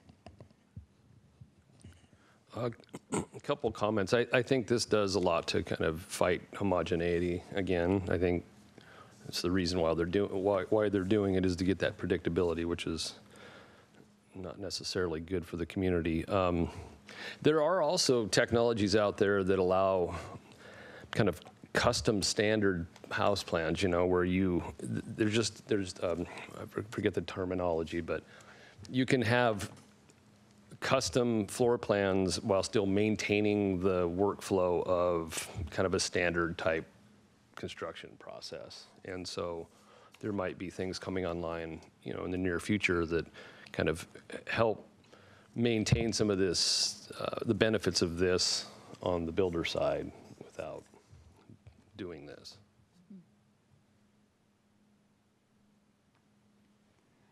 So did the development community seem like they can get around this? They don't, what is? The feeling was, is it presented fairly significant hardship is what my takeaway was in as compared to how they've been doing business, and it would be a shakeup to the way in which they design and build and cost out the construction costs for the projects. And so we're going to have some additional discussions, and I'll definitely go back to the builders and try and figure out what exactly about this is the hardship so that we can better understand it. Yeah. I'd also like to know how the newest tree retention policy affects this. I mean, when you're talking to the developers, because I mean, something like this photo is not, I'm guessing they're not dealing with the current tree retention policies. So yeah, so again, we haven't seen as many construction projects hit the ground that have applied the new tree rules. Those that we have seen in planning level review have been applying a bigger tree protection area. There's one that actually was built recently that was mass graded, but that also did a good job protecting trees, was one that actually was in front of the city council for final plat. Iron Gate, you could take a look at that one. There's a massive tree protection tract, but they also were able to, they also mass graded it. So that one seems like a balance where they were trying to retain the character along, what is it, 212? 212. So you don't even know the project's there unless you turn the corner and you go around the corner, and then there's I want to say 300, 400 feet of street frontage. And then the project is kind of a long project that goes back in. So if you take a look at that one, that's an example of the new tree rules being applied to a project and what that might look like. But it still utilized mass grading. So there's a question on balance of how does this all work? Right. Sorry. Is it fair to say, sorry, Jane, that with the increase in regulations and certainly something like this will also lead to increase in house prices? That's one I couldn't answer. Right. I just wanted to. We did hear that from the development community that will be one of the results of regulations like this. So that's what I did hear. Sure. Okay. I'm sure that it will be, and I don't see how it could not increase house prices. But what about trade-offs like triplexes and duplexes? Those all of a sudden give the builder back something that. And it doesn't require more grading. Mm-hmm. It might be a trade-off if we could think of things like that. And it would fit our housing strategy. As somewhat of a side note, I'd really encourage a comment that part of this discussion needs to include erosion control during construction and stormwater management after the fact. Because if you keep more existing grade and topography, then if they're doing some of this work in the wintertime around here, the erosion problems might kind of defeat some of the efforts we're making to try to make this better. And certainly we don't want our creeks, which we're spending money to improve, to have stuff dumped in them because of those problems. And then when we look at certain neighborhoods that we all know of right now that have water management problems and have for a long time because of poor planning, keeping more topography means there needs to be a bit more stringent engineering review to make sure that the stormwater management plan is better, not just cookie cutter that they can use on any flat site. So I wouldn't want to lose those two things in this discussion because I think they're very important.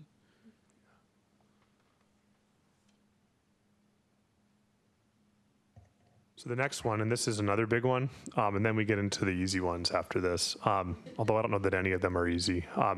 This one is density rounding, and in this case, with the interim rules, we changed the rule from historically Sammamish had allowed rounding up. So if you had, in this case, 4.52 units of density from the density calculation, you would get 5 units. And what this change does is it requires that you round down. Unless you achieve a whole unit, you have to take the lesser unit. So if you have 4.52, you get 4. And What this does is it responds to areas where there might have been additional units being granted and the perception of density going up because there might have been an extra house built. This is one that I heard from the building community is pretty impactful to projects. And the entire focus group that we held asked what this was stemming from. And a lot of it has to do with perception around density, especially when you're clustering. You might have, say, a 4-acre property in the R4 that it grants you 16 units, just speaking of that, and you might get 17 because you had a little more than 4 acres. And then those 17 units are then clustered in one corner on 45 to 5,000 square foot lots, and the rest of the site is preserved to some degree. But those people that live right behind those new 17 units are now next to what would be the equivalent of like R20. So that's the concern, is that it's an additional unit. It just adds to that density. The question is this appropriate? Is this something that you think should be kept? Should we round up or round down? The focus group thought that we should round down for short plats and round up for subdivisions, because with subdivisions, a larger number of units, you don't notice it as much. With smaller projects where you might have 4 units or 5 units, you definitely would notice it. So that was something, and we actually heard from the development community that might be reasonable also.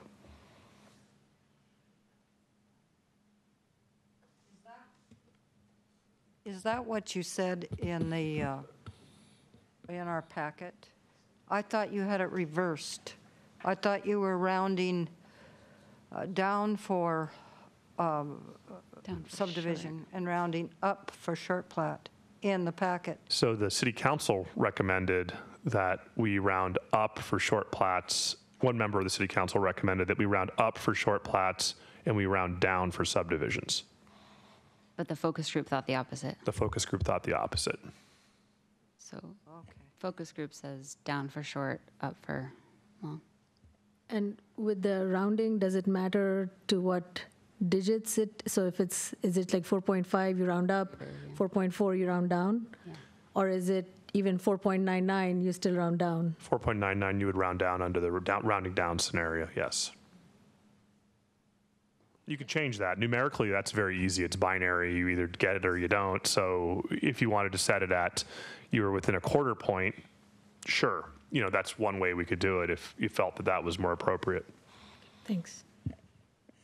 So I have this. It seems to me that most of our development is coming, and I might be wrong, but with 85 to 90% of the town built out, we're getting developers coming in and buying up one house of that was zoned R1 under King County, and now it's zoned R4. So they're coming in wanting to put 4 houses where there used to be 1. Is that quite common? Would that be the most common type of development? That's a fairly common type of development. Or they might buy 2 or 3 houses next to each other and then put in 12 houses. That's what I'm seeing.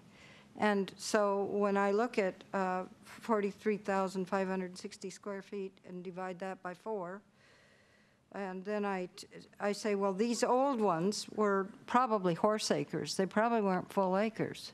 Is that right? 36,000, 37,000 square feet? In many cases, yes, because there were requirements for road infrastructure. So when you take a block of land and you start to carve off some of the requirements for it, the piece that's left in private ownership is smaller because those public ownership components, like roads, come out of that. Well, it even was a real estate thing. They could say an acre of land, and then it would be in parentheses horse acre, and people would think. They would just think they were getting an acre of land. And so when I add that up, what I get on one of those lots is I get 3.3 possible units. So if you round down, you would get 3. If you round up, you'd get 4. Is that right? Only if you hit 3.5, right? Or do you have to hit 3.5 to get 4? 3.51. to be exact. It almost doesn't seem to matter. So I have this idea. Being concerned with the efficient use of land, but still wanting to maintain character, and also talking about our whole housing diversity, or mix of types of homes. I was wondering, and I talked to David about this, wondering if we might be able to do something where if you hit 4.5, there's sort of some incentive that you could build a smaller house, like an affordable unit, or like a half house, basically. If you're building a bunch of 5,000 square foot houses, you could build that extra unit, but it'd have to be a 2,500 square foot unit, something like that. So it'd be more dynamic. Or what if we say you could build a duplex for one of the houses instead of, just something where we can extract more use out of the land without creating this density, just the perception of high density. Just an idea. I like that idea. Yeah, me too. I don't know how you do it. Operationalize it, I'm not sure, but yeah. I would also say agree. I'm trying to figure out, when I've thought through this, and I've heard actually, this is the one I've heard the most comments from people in the community. And I just struggle a little bit to see, to me, the person that it could be most affected by that I'm concerned about would be somebody who's had a piece of property in the community for 20, 30 years, and now their retirement plan or their kids' college fund is to take that property and either sell it or develop it. And if it was me, which wouldn't necessarily be a fair way to do it, I'd say, okay, I'll round up for you. But if it's somebody who's coming in and just going to clear cut and build 50 houses, I'd go, yeah, we're rounding down for you. So I think there's some degree of There's this moral. It's not so obvious, and I'm struggling to understand exactly how much it really affects anybody. A home builder that loses one house, that's something. But in an area where they're selling houses for $1 million a piece, I'm having a hard time feeling huge empathy about that either, but that could change in the future too. So I guess this is one of the ones I'd say, David, that I'm struggling to understand what the real outcome actually is going to be, because I've heard different people's versions of it that are very different. Right now, this because of parts of the property that you can't develop anyway. This is really not that much of an issue to, this basically downzones the whole city. I'm having a hard time getting what the real actual impact of this change is. So if there's a way to get at that a little bit better, I think it'd be easier to evaluate, but that's at least my perspective on this. One's a tough one. So for this one and a few of the other ones, I think a lot of it comes down to ripeness and whether or not the project is appropriate or whether they should try and get another piece of land. There's development all over the country, really. This area that I'm familiar with, where a property owner is trying to make a project work, but they can't quite make it work because they don't have control of enough land. And this to us is a question around ripeness. And what we see sometimes is pressure to. It doesn't. It happens very infrequently, but pressure to game it a little bit, where someone might do a boundary line adjustment to grab 1/10 of an acre and they get a whole extra unit. And it's kind of like, well, why didn't you just grab that whole other piece and develop the whole thing and make it whole? And it just, for us, this is something that becomes challenging because we're confronted regularly with the question from, it's not gamed that frequently, but we are confronted with the question around the units of density. One of the other things that we've seen infrequently, but frequently enough to cause concern, is where we're confronted with an applicant who is trying to get a public works deviation or adjustment of some kind, which would require a lesser standard of dedication of road and a smaller road. And that what that does is, if you run the density calculation, if you were required to do the full dedication and you were required to do the full public works standard, you would end up with 4.49 units. But if you were granted a public works deviation from the standard and you were allowed to do a lesser standard, you might get 4.55 units. So there then is the pressure for us to grant an exception to the rule, so to speak, and the effort behind that really, maybe it's purposeful, maybe it's not on the part of the applicant, but the result is they get a whole extra unit out of it. So this right here causes a lot of tension in development, because what's going on is it's a numbers game. If they can just get it up to 4.51, they get 5. But- and we've seen surveys, even the whole premise behind a survey brought into question, where we have two projects side by side, and one project is claiming a certain point of bearing or basis of bearing. A whole other project is claiming a different basis of bearing. They don't get along. If you take this project's basis, then this one loses a unit. You take this project's basis, then this one loses a unit. So this right here is that point of friction. So yeah. I don't quite understand, though. Wouldn't this just change it from a break point of friction of 4.5 to a break point of friction of 5.0? Right. I mean, wouldn't all of those exact same things happen? Just, is there something that drives the lot size, the parcel sizes to be, I mean, whatever point in the math you choose, you're going to have the same resulting activity. If people trying to get from, 4.95 to 5.02, they're going to do the exact same thing, versus now some projects are at the point of 4.49 trying to get to 4.5. Whatever the math is, it's the same problem. Yes, except that they're closer to the whole unit.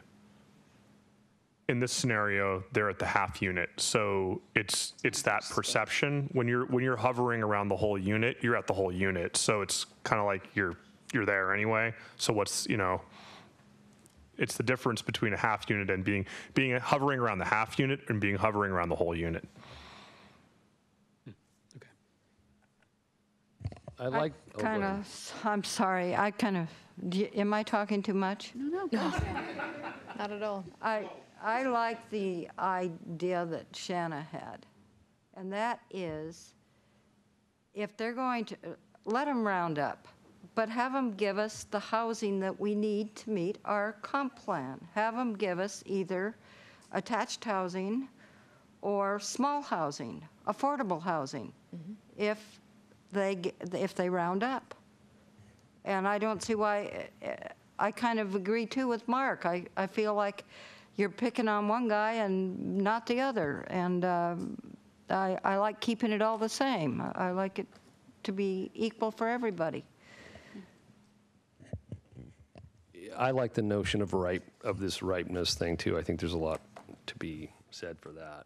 And I do like Shanna's idea about you're allowing the developer to draw that value out of the land, but do it in a way that meets other goals, not just their goals, but the community goals. I think that's one of those carrot stick type things I think that we should look to use a lot.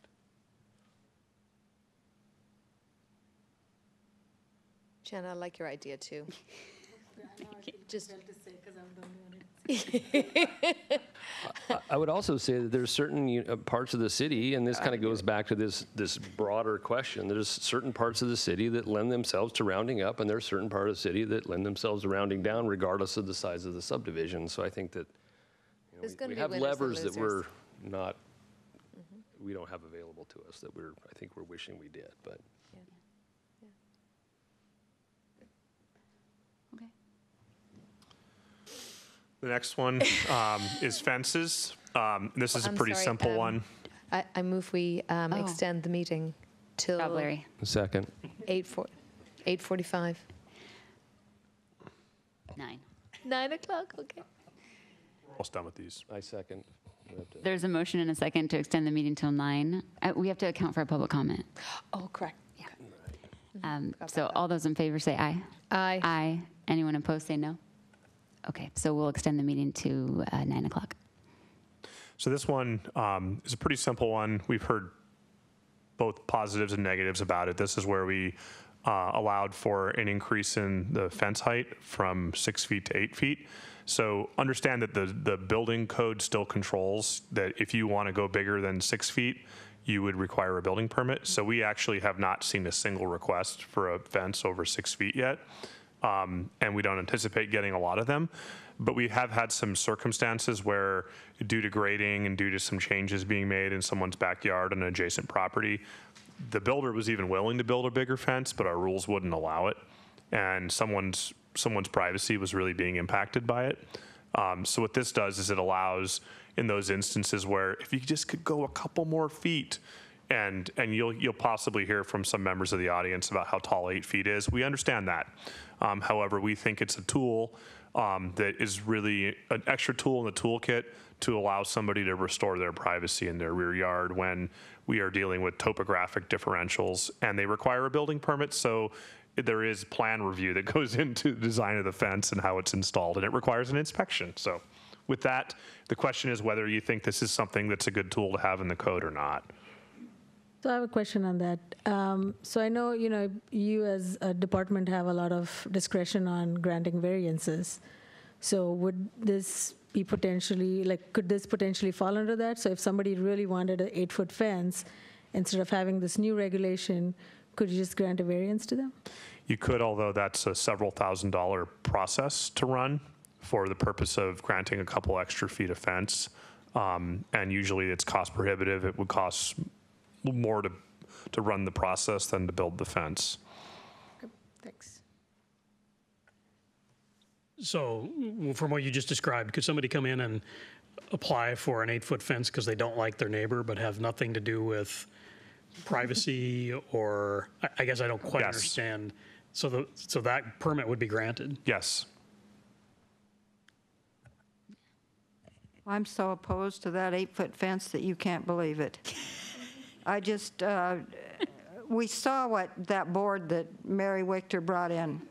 And if you put that on somebody's property line, how do you expect someone to maintain the other side of it? Why can't we use vegetation with the way things grow around here, they could have privacy in 2 years if they buy the right thing. And it doesn't have to be pyramidalis.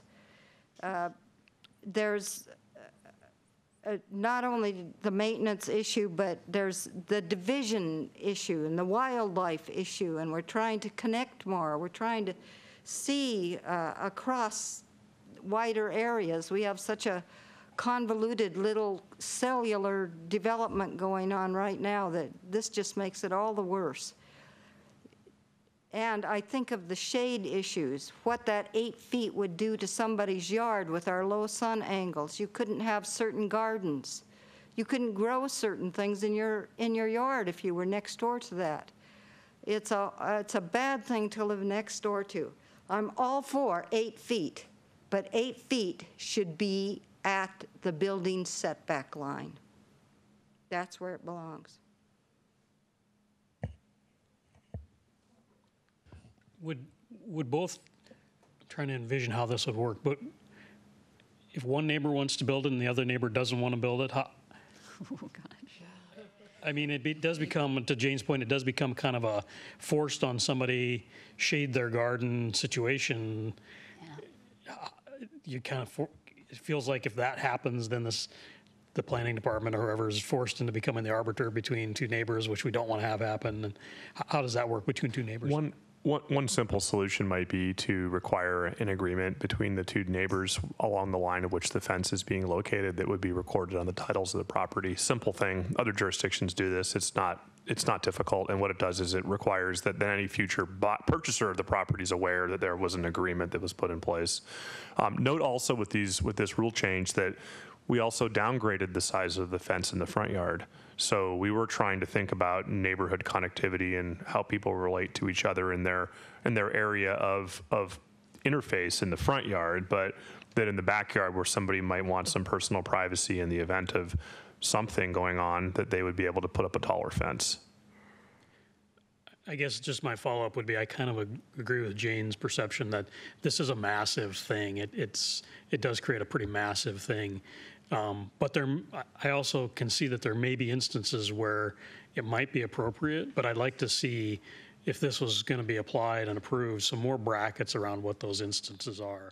And I don't know what that might be, but grade differentials, or there should be something that drives somebody to submit a permit request, not just, my neighbor walks around in their underwear, right? I mean, it's got to be something more than that drives the request for this sort of thing, because it's a massive thing when you stand next to a wall that tall outside. And this is the result of several comments that we received, and actually standing in people's backyards and looking at the scenario and what the range of tools were that were offered. And if this had been a tool that was available, it would have significantly changed someone's perception around the development going on behind them.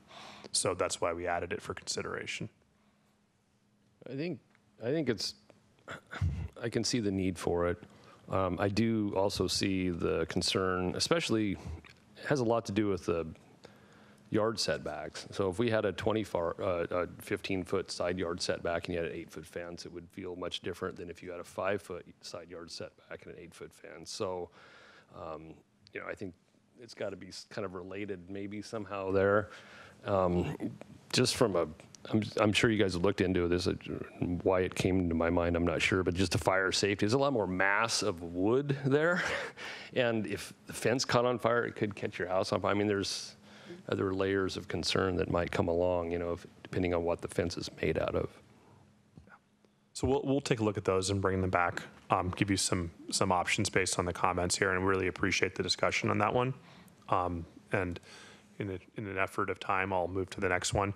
This one is parking, and this one was a requirement that every new lot created through subdivision require one on-street parking space, or the equivalent of one on-street parking space. And this might manifest itself in a homeowners association owned tract that has a parking lot on it that's managed by the HOA or something. And what it is if you're having a party in your subdivision and you don't actually have parking on, it's signed no parking on both sides of the street, where are your visitors going to park? One of the comments made by the focus group is that doesn't the Public Works standards address this? So we're going to be looking into that, because we have had a change in our Public Works standards consistent with the points I've made on some of the last ones. We haven't seen a lot of new projects be built under the new Public Works standards as of yet, so we haven't seen what that really looks like. So we're going to talk to Public Works. They were part of this discussion, and we'll talk to them about whether or not actual implementation of today's Public Works standards would require enough street for parking, or if somebody could build a no parking street, and then there'd be nowhere for any guests to park. And if the answer is there is nowhere for any guests to park, that someone could do that, and that's a possibility, then we will likely come back with a similar permanent code fix, because we have heard in many divisions, such as this one, which appears to have a rolled curb, so it was probably maybe a King County era project, but that this is something that's not acceptable in their neighborhoods, that they really want to have some area for guests to park. Maybe it's the equivalent of half a car per lot created or something, but they do need some guest parking somewhere in the division.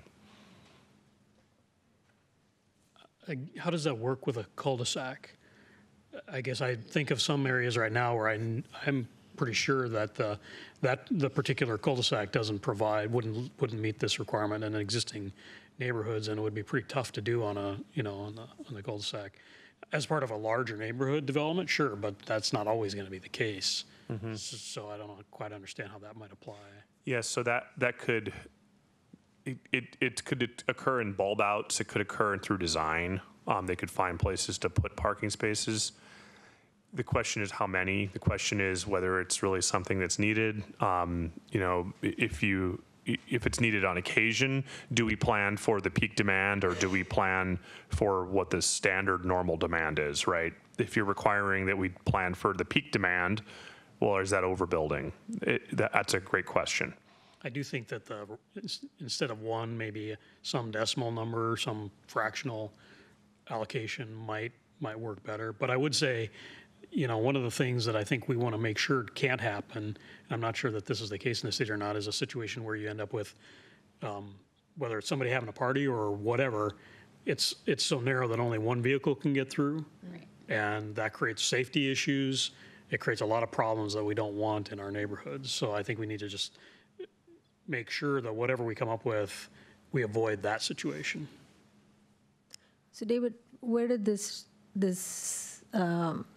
zoning control come from? Like, was that to add more impervious surface, was this something that was requested by the community, or is this like a big concern in newer developments? Where did this come from? It came from comment from neighbors that we hear on projects that are under review of, a common comment is about how much traffic is going to be brought to the neighborhood as a result of the new development, whether it's a subdivision or something, right? And the comment is, even with a new single family home where we're doing like a reasonable use exception that requires a public comment period, we almost always hear comments around the addition of traffic and parking and those types of activities.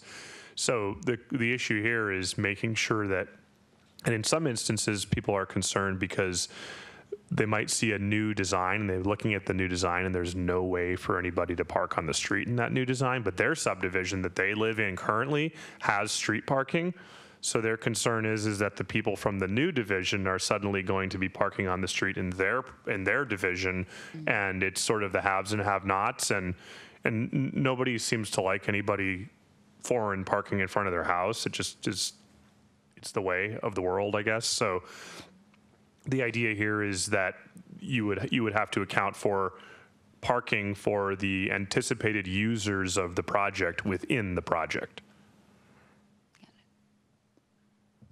I see this being more, and so when we have these narrow lots and these kind of long easements where there's several houses off of that, I see that being kind of a driver of this kind of concern. And maybe if we solve some of those issues, this might kind of evaporate, perhaps. I think that's the next subject, actually. Yeah, go for it. So this next one is street frontage. And this is a requirement through the interim regs that every new lot created in a subdivision has 30 feet of street frontage. And this is a requirement that you have street presence. So similar to what Eric was saying, in this case, you would possibly have more on-street parking because you would have more street frontage as compared to the project on the left. The project on the right, if the road was built properly to the right width, and if driveways were spaced properly to stagger each other, because or to be aligned with each other. One of the issues we have is that if you stagger driveways and the road is not wide enough, you can't park opposite that driveway because somebody can't pull in and out. So at least that's what I've been told by the person who lives across the street from me, who gets upset if we park in front of her driveway. So it's more of a practical use thing. So in this case, if you had street frontage, you might have more parking on street. The other part of this one is in relation to street presence and character and pattern. So there are several things going on here. One is the usability of these shared use driveways, and some of the things that we have to deal with in owning and managing relationships between neighbors. We get a lot of calls from people throughout the city who are disappointed with their neighbor for some reason. They're blocking them in, they're not moving their trash cans, they're wanting us to basically broker a deal between them and their neighbor to fix the problem. And that comes from usability of these projects that we inherit for the life cycle of the project. So whether or not it's functional, sure, but is it ideal? Is it optimal? Is it what we want? And that's the question. So we presented a potential code fix, which was an easy one, that every new lot created through a subdivision process or a short subdivision process requires 30 feet of street frontage on a public street.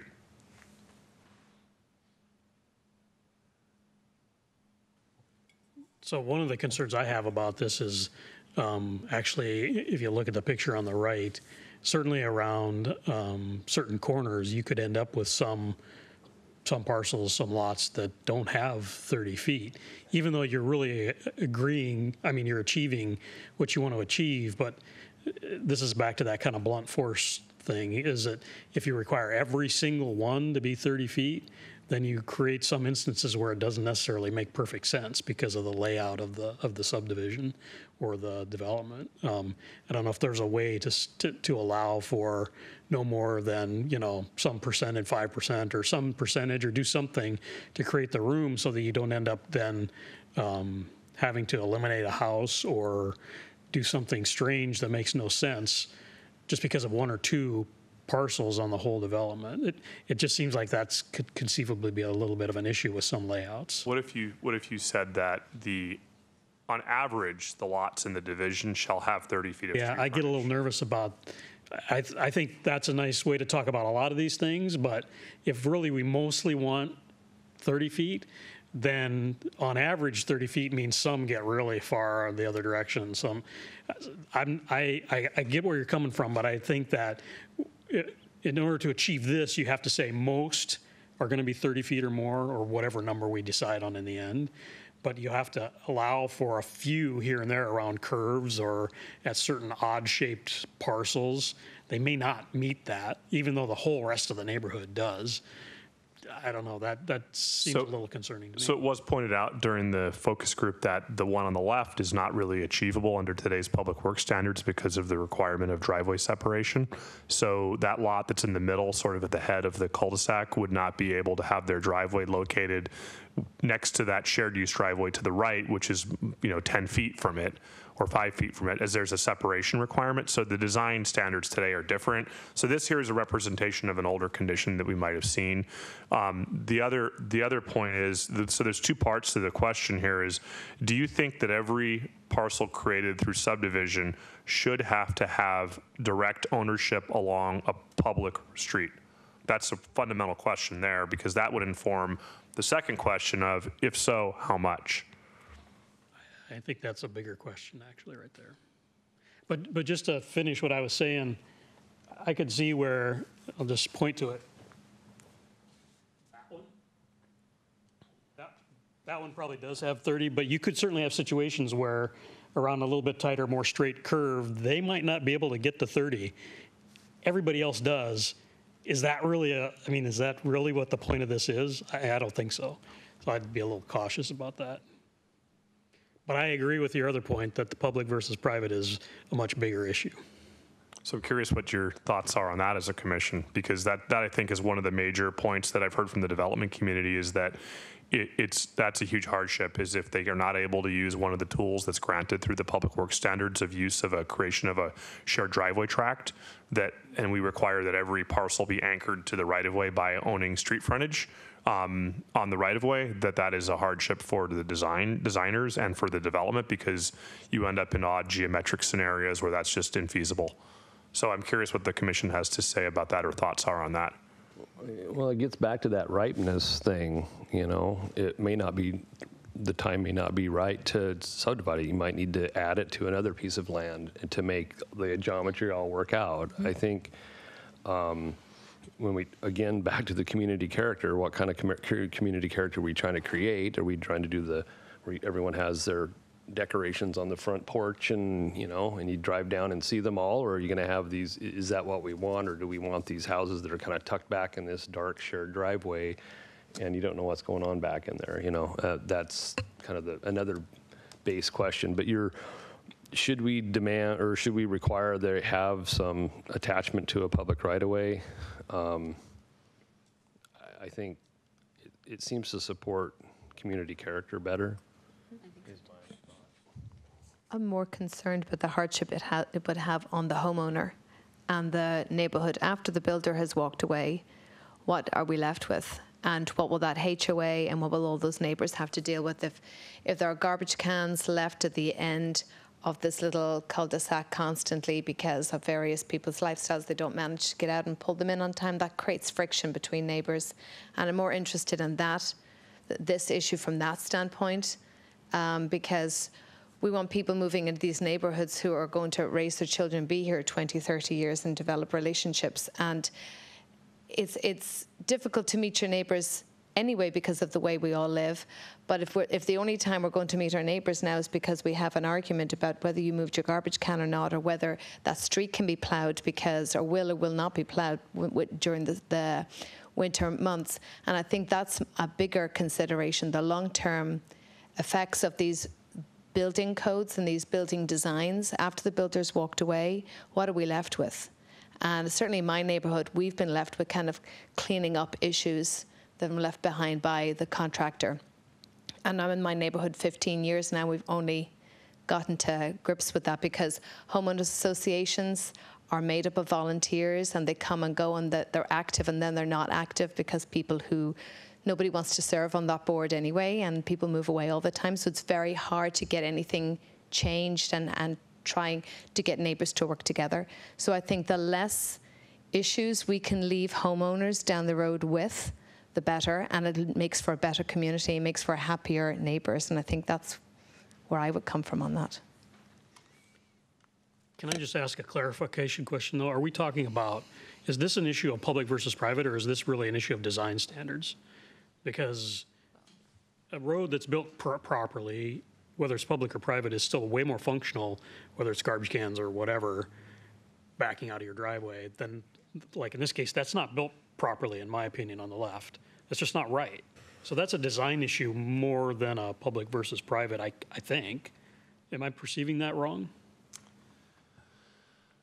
Well, I think part of it, the public versus private part of it is with regard to services and how services are delivered, all the way down to how the mail truck delivers mail, where the mailboxes are, how the FedEx truck delivers a package. I've heard all those things by talking to people over the years. In this case, I think that the public works standard likely allowed that to be built, but those standards have changed. So again, it's a matter of, while our public works staff were involved in our writing of these interim regs, I'm going to go back to them and have very specific targeted conversations around issues such as, would our public works standards allow this to be built today? Or is there some other superior standard that a builder is subjected to where this would not be possible today? And if that's the answer, then I want to know, well, what is possible? Because we're thinking about it in terms of long term. How does the character of this play in? And you think about patterns, and you look at neighborhoods that you think are attractive to live in, and we've heard from people that this is not something that's attractive. And one of the comments that I heard from interviews with the focus group was that the feeling around development, when asked about how do you feel about development in Sammamish, one of the comments that I heard a few times was, it feels like they're trying to cram houses in every nook and cranny possible in the city. And it doesn't seem like there's any pattern or rhyme or reason, and it's jeopardizing and impacting the character of the city. And that is the sentiment that I got from that. So this right here, this tool, while it's a tool in the toolkit that allows them to build out a property, the question is it ripe to build out? And the question is it appropriate to forego a future pattern that might be a better pattern in favor of using the what's in front of us right now? So that I think is really the root here is if this tool is something that is required to require the street frontage, whatever size it might be, however you average it, however you require it, is it something that will require ultimately a better pattern instead of let's just build what we can because we can't get the neighboring property? We can cram something in here, let's do it. That's sort of the reaction that I got from some of the members of the focus group versus is it a really thought out design and how it's laid out, and is it promoting good, does it constitute good quality design? I think when I think about street frontage and the public and private, access is public safety. And, in case of emergency, can the EMTs or the fire trucks, can they access? And then also, sometimes when we get snow, is that service going to be provided? How does that affect the people who live there? So those are the things that sort of come to mind. And I just want to make sure I understand street frontage correctly. So is that something that we're talking from the door of your house to the street? Is that what is meant by street frontage? It's the corner points of the property that parallel the city's right of way. Okay, the city's right of way. So it's still there, and it doesn't, like if we said 30 feet, it's from the edge of the home to, no. The boundaries. The boundary.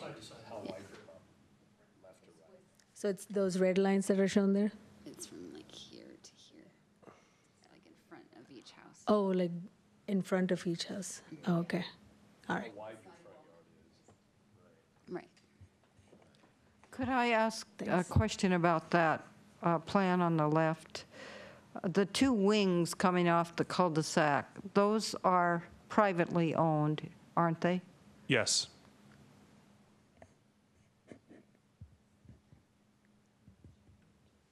But if they were required to have 30 feet of frontage or 25 feet, you would never, am I right in understanding that? You would never get that outcome, You would not. whether it was public or private, as long as it's still required to be 30 feet, you would not get that outcome. It depends on whether it was, so that's a shared driveway standard versus a private street standard. So if you were to say, maybe the medium ground is that you're required to have 30 feet of street frontage, whether it, Yes. per Public the or private. definition of Public Works Standard of street, that's public or private. Right. Yeah, I just worry that this one feels like it could have unintended consequences that we're not seeing yet because of the way a piece of property could get developed. But if we enforce the right kinds of standards that come out of these other discussions, you should be able to eliminate the vast majority of the design issues that we see here. Now, that won't solve all of the service issues, I agree with that, but the design issues of creating space and not crowding people and, that sort of thing should come out of what we've discussed in some of the other ideas, some of the other regulations. And I'll talk to Public Works about this before we come back and have some more information available on it. So with time, I'm going to move on to the next one. And I think actually that's it. So quick recap, those other items added by the City Council on November 6th, as was discussed, they indicated they wanted us to round up for short plats and round down for long plats. They asked that if we are doing, so one of the tools we have in the toolkit also is we have what's called an administrative adjustment of setbacks that allows, through a building permit process, if there's some geometric condition or hardship or something going on the property, we could actually make a decision through a building permit to adjust the setbacks. City council member asked us to include neighbor notification so that if you were going to give someone an adjustment of a setback, that the neighbors knew about it. So that seems reasonable. We're not talking 1,000-foot radius. We're talking the immediate abutting neighbors. So that's a little different, a little easier to attain. The other one was a recommendation by a member of the audience who's actually here tonight, which requires a permit for any construction in defined critical areas. Our code is almost there after an analysis of that. It'd be an easy change to make. It's not something that's difficult. And I think we agree with that one. And then any additional changes that would benefit the city. So, then Maybe we can get back to you on those ones. yeah. So then the other items added requested by the focus group were to round down for short subdivisions and round up for subdivisions. So the opposite of what the city council asked for. To look at the public works standards regarding street frontage and parking, which we talked about tonight, and I will be doing that. That's one of the things I'll be doing in background research before I come back to you. Provide tools for citizens to learn about the development process, such as vesting. The realization from the group that a subdivision could live a life cycle of 15 years and be protected under the rules of which it applied was fairly revealing to the group. Many people had no idea that was possible, and it told the story about why we're seeing the development today that looks the way it looks. So we could put together a public info handout on that. That's not a problem. The city needs to be open-minded to find strategies that retain character and allow for development and increased density. And I think that's something you're talking about tonight.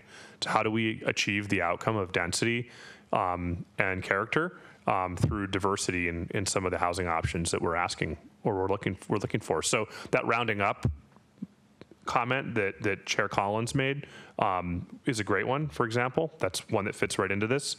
The other is need to consider the impact of proposed regulation changes on housing costs.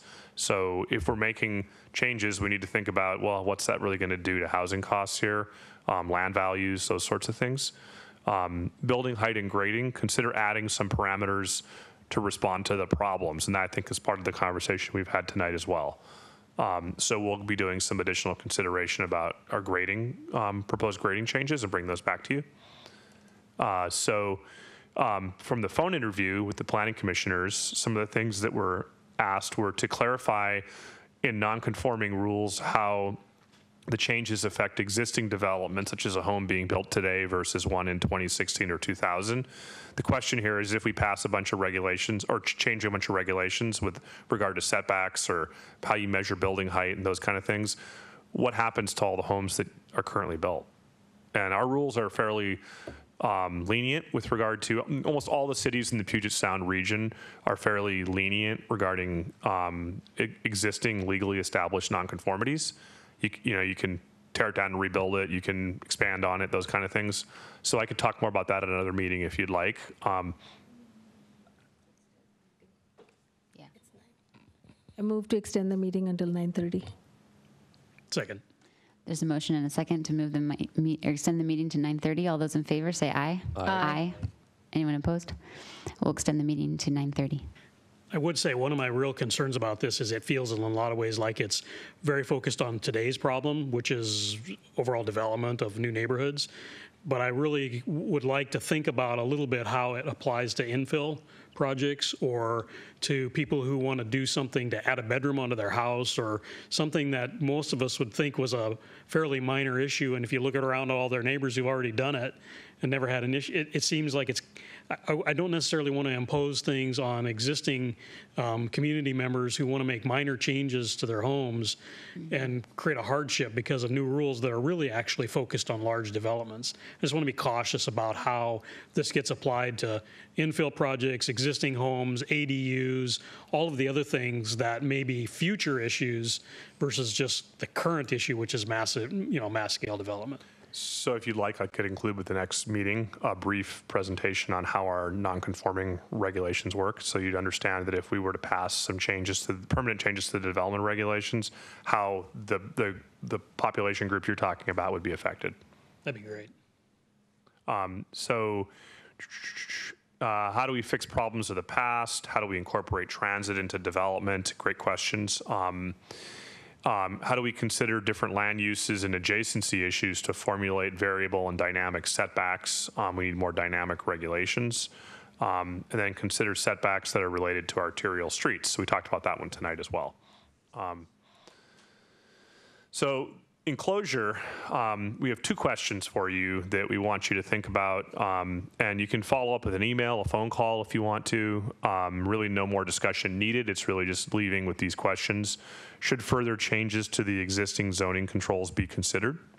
So should we, in addition to that range of changes that were made, should we make some additional changes? I think we've talked about some tonight. We'll definitely take a look at those and bring them back to you.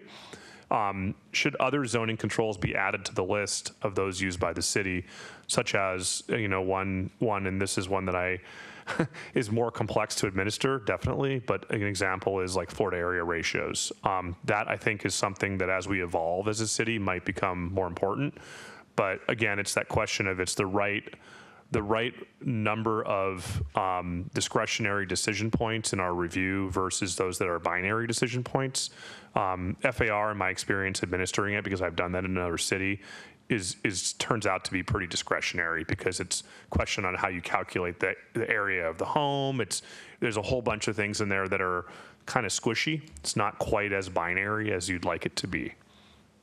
I do think, and I just mentioned this earlier, if we don't want to use some kind of tool like that, we should at least consider some of these to create some high, medium, low set points based on the size of the houses being built, because I think there should be some less restrictive requirements on smaller homes and more restrictive requirements on larger homes. And that adds some complexity to it. But if you did it in a way that wasn't too much, that's why I say maybe a 3-setting deal or something that made some sense, that could get at a lot of the goals we've talked about for character and housing affordability and so forth. And I think for me, when we look at all of these or any of these zoning controls, I think we really need to be very cognizant of the effect on the environment that we have. And I think that needs to be underlying consideration whenever we, develop these new zoning controls. I was wondering if you could look into, you mentioned other things, and maybe this isn't the time, but there was a solar access type of way of approaching things that might be a simpler device that could lead to more outcomes. So one of the tools that was used in conjunction with the jurisdiction where we applied floor to area ratios was daylight plane. And daylight plane was a tool where you could get an exception to the Florida area ratio restriction if you could prove that you were providing a certain daylight plane to the adjacent properties around you. So it responded to what the ultimate problem was, which is solar access that some of the neighbors were citing. And it also scaled development. So if you allowed for a certain type of roof, you designed the house properly, you could get a little more than the 0.5 FAR allowed. But if you didn't want to do that, then you had an easy target of, we'll just design it to 0.5 FAR. It's a safety zone for a builder to know they can get that much out of it. Right, it'd be interesting to learn a little bit more about that approach. I guess I would just caution of trying to, achieve these grander design goals with legislation. It's not always as easy as we would hope, so it's very challenging to do that. I was wondering if you could take some examples that we could give you or whatever and kind of show how these negative examples we bring up often, how that subdivision might look different if these types of measurements were put into place. How would it impact it? I think it's powerful to have examples like that. And examples, I mean, your stripped down rectangle example was helpful, don't get me wrong, but seeing something more boots on the ground type of thing might be interesting. So we have a couple shelf-ready examples that we could bring back to you that we've already been through that exercise on. And it shows you, like I was describing, that crossroads of lot coverage restriction versus setback restriction. And it shows you the delta where you the setbacks become less important and it's more a lot coverage restriction that's the thing that's driving the lot size. So, be happy to bring that back to you. Like Eric, I'm interested in what is it called, the light plane? What is it? Right. Yeah, light plane. yeah. And FAR, and I'm not sure if FAR and this idea where you do the wedding cake, is it? So some jurisdictions allow for exceptions to the FAR if you follow that type of design protocol. Okay. But Florida area ratio is generally that you're required for the full volume of the house, the floor areas, as calculated per a formula with exclusions, because that's where the complexity lies. What if you have a half-finished attic? Is that a floor? I see. To the property size. So if you have an 8,000 square foot lot, you get 4,000 square feet of floor space in the home. Okay. So what that would do is, with many of the homes we're seeing here, if you set it at a 0.5, you say you have a 5,000 square foot house, it would require a 10,000 square foot lot. Okay. That's the consequence. That's the of concept. that. So I think I'm talking about sort of the second and maybe even third story setbacks. Is that how you characterize it? Yeah, that would be a design requirement that would allow for you to get some additional volume out of a house. Yeah. Okay. Well, I would be looking for less volume, I think. And I think it'd be interesting. Am I explaining? I know what thought I'm you talking said about, that one of the, I thought you at least suggested on the height regulation change that maybe there was some language added to provide for facade kind of articulation so they couldn't just build a big blank wall. That's what I'm talking That's kind about. of what I think Yeah. Chair Collins is getting Added at. already. We could bring it back. I could describe that in more detail the next meeting. Okay. I guess just overall sort of a block and dimensions look at a few of these things. Right now, I like the idea of having this kind of real stripped down, like you're saying, if your FAR is this, but if you start modulating and start putting more effort into the design, then you get to go over some of these limits, but there's real value in doing some articulation, and there's other values that are coming out of that. So I think allowing one to go over the otherwise maximum, if you just kind of do it simple and dumb, this is what you get, but you start putting more effort into it, you get to do it a little bit more. I think that could achieve a number of goals too.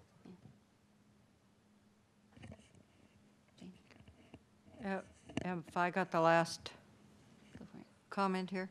Yeah. I think my whole deal has been how much I really dislike that broad brush zoning map and how we implement it. And I just think that that's the root of all evil in Sammamish. And is there any hope in the future that is anybody working on getting rid of that and getting a more detailed way of looking at things, more control? So that would be something that we would have to be directed by the city council to take up as a work plan item. I hear what you're saying. You know, there's different ways to administer zoning, and it really depends on what we're being asked to do. So I'm not aware of that currently as a work plan item in our short-term work plan. So if that's something that was wanted to be elevated, it would be take really requests from the city council for us to add that to our work plan, given that we have all this other work going on, and that's a fairly complex, costly endeavor. The question is whether, you know, that's something that takes priority over the other stuff we already have on the work plan. It seems that other communities our size have a more detailed, better zoning plan than we do. And so ours seems extremely simple. And when we want to increase numbers, all we do is take R4 and push it up to R6, and I'm offended by that. And I think that's why we get the look we get.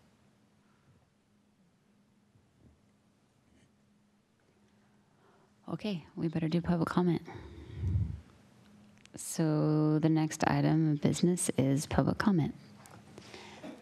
And I'll take the first person on the list is Karen Herring, but I'm afraid she may have left. Yeah, sorry, Karen. And the next person on the list is Jeff Peterson. And thank you all for waiting through that very long discussion.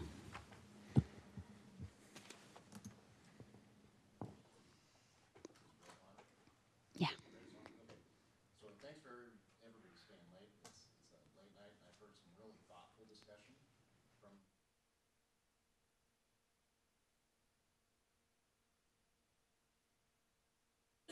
that. I'm from Pierce Brothers. I got a chance to participate in the focus group, and I made of outlining what we went through and some of the major viewpoints that were. Oh.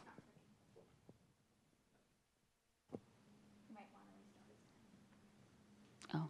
Do you want to start over? You do whatever you feel like. So I'll just say great job by you guys tonight. Thanks for staying late. Dave, good job on presenting kind of the major overviews of the focus group, and thanks for the opportunity to participate in that. I did think, you know, the other people that were in the group, we had a really good conversation. There wasn't a lot of friction in the group. So I think we did agree on a number of topics. I'll just quickly run through what I saw that maybe Dave didn't touch upon. On the density rounding issue, it is a balancing act, because if you have a small homeowner who's, you know, I guess the worst situation is you've got 1.5, you know, units, that makes a bigger impact on his neighbors to go to 2, but it also has a bigger financial impact on what he's able to value his property at. So it is really a trade-off. And I don't know that there's going to be a great answer to that. On setbacks, let me run one more thing through on the density rounding.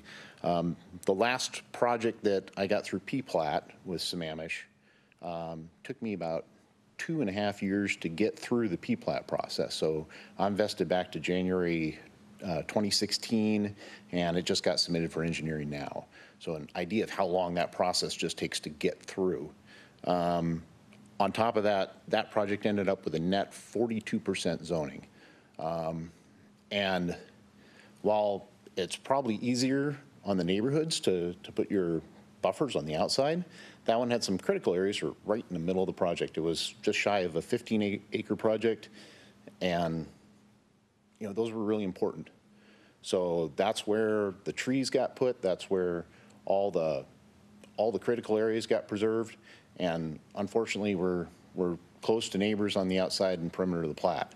But to further reduce zoning or further reduce the yield on that, no value for the underlying sellers.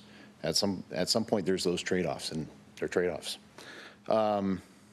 In relation to setbacks, just be aware, the example that's shown on page 36, I looked at those plats. I think they're 1996 era plats. Might be even older than that, but so they're reflective of some really old zoning. But even in those, you can see that in the cul-de-sac lots, you're still looking at these 10-foot separations between houses. When you push that to 20, it has a huge effect on the cul-de-sac lot. Has a huge effect on knuckles and things like that. So we just haven't seen that 5, 7, 15 rule play into effect on those separations. I think that's going to make a big difference. Increasing that space between houses increases road impervious per unit, if you look at it that way. Sidewalk, all your utilities get longer. At some point, it becomes untenable to build it financially. So it's probably not right there, but it just gets worse and worse the more wasted space that comes into play there. So if you want to do something that's like you have a certain setback at a certain level and it steps in and steps in, it's more expensive to build, but it might give you some of the character things you're looking for. I think you do need to dive into it and see what comes of maybe not a quick and easy solution that we can just draw a box on every lot and go, that's what I can build in, and it can run through the department and they can go, yep, that's good, and pass it on. If you want to build character, it's going to be more complex than that. So, building height and facade, I think it kind of plays into that.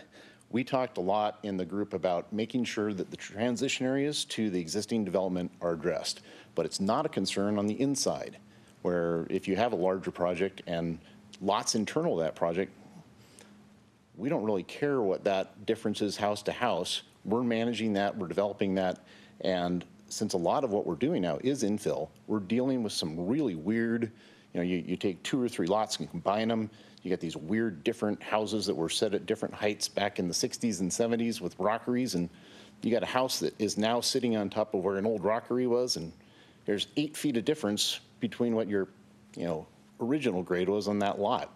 It becomes really difficult to manage. So, on the inside lot, not a problem. On the outside lot, maybe we need to do more there. Limiting mass grading.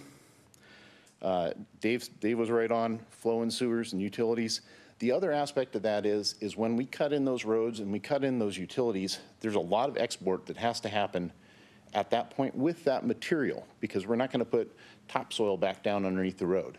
So if we don't have the ability to use that in other areas of the project, and we've got to ship it all off, and we can't touch the rest of the project, we're only allowed to put roads and utilities in, that's all getting loaded into trucks, and it's got to get driven out of Sammamish somewhere. So that increases huge increases on what the cost of development is. And it's not a very good thing for the environment or the balancing of the dirt on that site. And that's what we're trying to do. We're trying to get the dirt to balance on the site with the constraints of the roads and lot sizes and that thing. So that's kind of the goal. It's not so much the stamp. It's we're trying to balance out the dirt loads in the project. Parking, we discussed it. It wasn't debated extensively. I'd look at the new road standards, because the new road standards do require a lane on non-arterial streets for parking. Street frontage, a bit of a bigger issue for us, and it does come down to that private-public. So if you do have like a small 4-lot short plat and you're going to do a private road into that to serve 4 lots, now it's a public road. You're going from 28 feet wide to a 60-foot wide right-of-way, and that has a huge impact on density. So that's my thoughts, and if you got any questions on anything we did in there, be happy to answer. Thank you very much for coming and for your comment. Oh, yes, probably. Todd Levitt. Hey, good evening. Todd Levitt with Maury Franklin, 14410 Bell Red Road, Bellevue, Washington. So Dave, by the way, would you mind pulling up the slide or somebody over there, the PowerPoint that showed the tracks that Jeff was just talking about versus lots on public right-of-way? I'm going to come back to that slide in a sec. David had started off his presentation with the night of September 18th. if you guys were aware what happened that night, there was some other significant event that happened that night. The moratorium was lifted about an hour and a half, about 10:30 that evening, for building. And so think about it. Growing up, I loved watching cartoons. You know, Bugs Bunny, Woody Woodpecker was my favorite. If you remember some of those old cartoons, there would be a hose flowing, right? And the cartoon character essentially put their hand on that hose, and it would back up into a big bubble, right? All of a sudden, the hose is backing up, and, you know, it's a cartoon. And so you think of that for the last year, that's probably what should have been happening for potential land projects to move forward. They couldn't move forward because there was a moratorium. So you think, you put that hand on that hose and it's building, that big bubble's building. And then ultimately when that cartoon character lets go, the water flows, he flies all over the place in the cartoon. Well, on September 19th, that didn't happen. September 20th, that didn't happen. Folks, I think it's December 13th.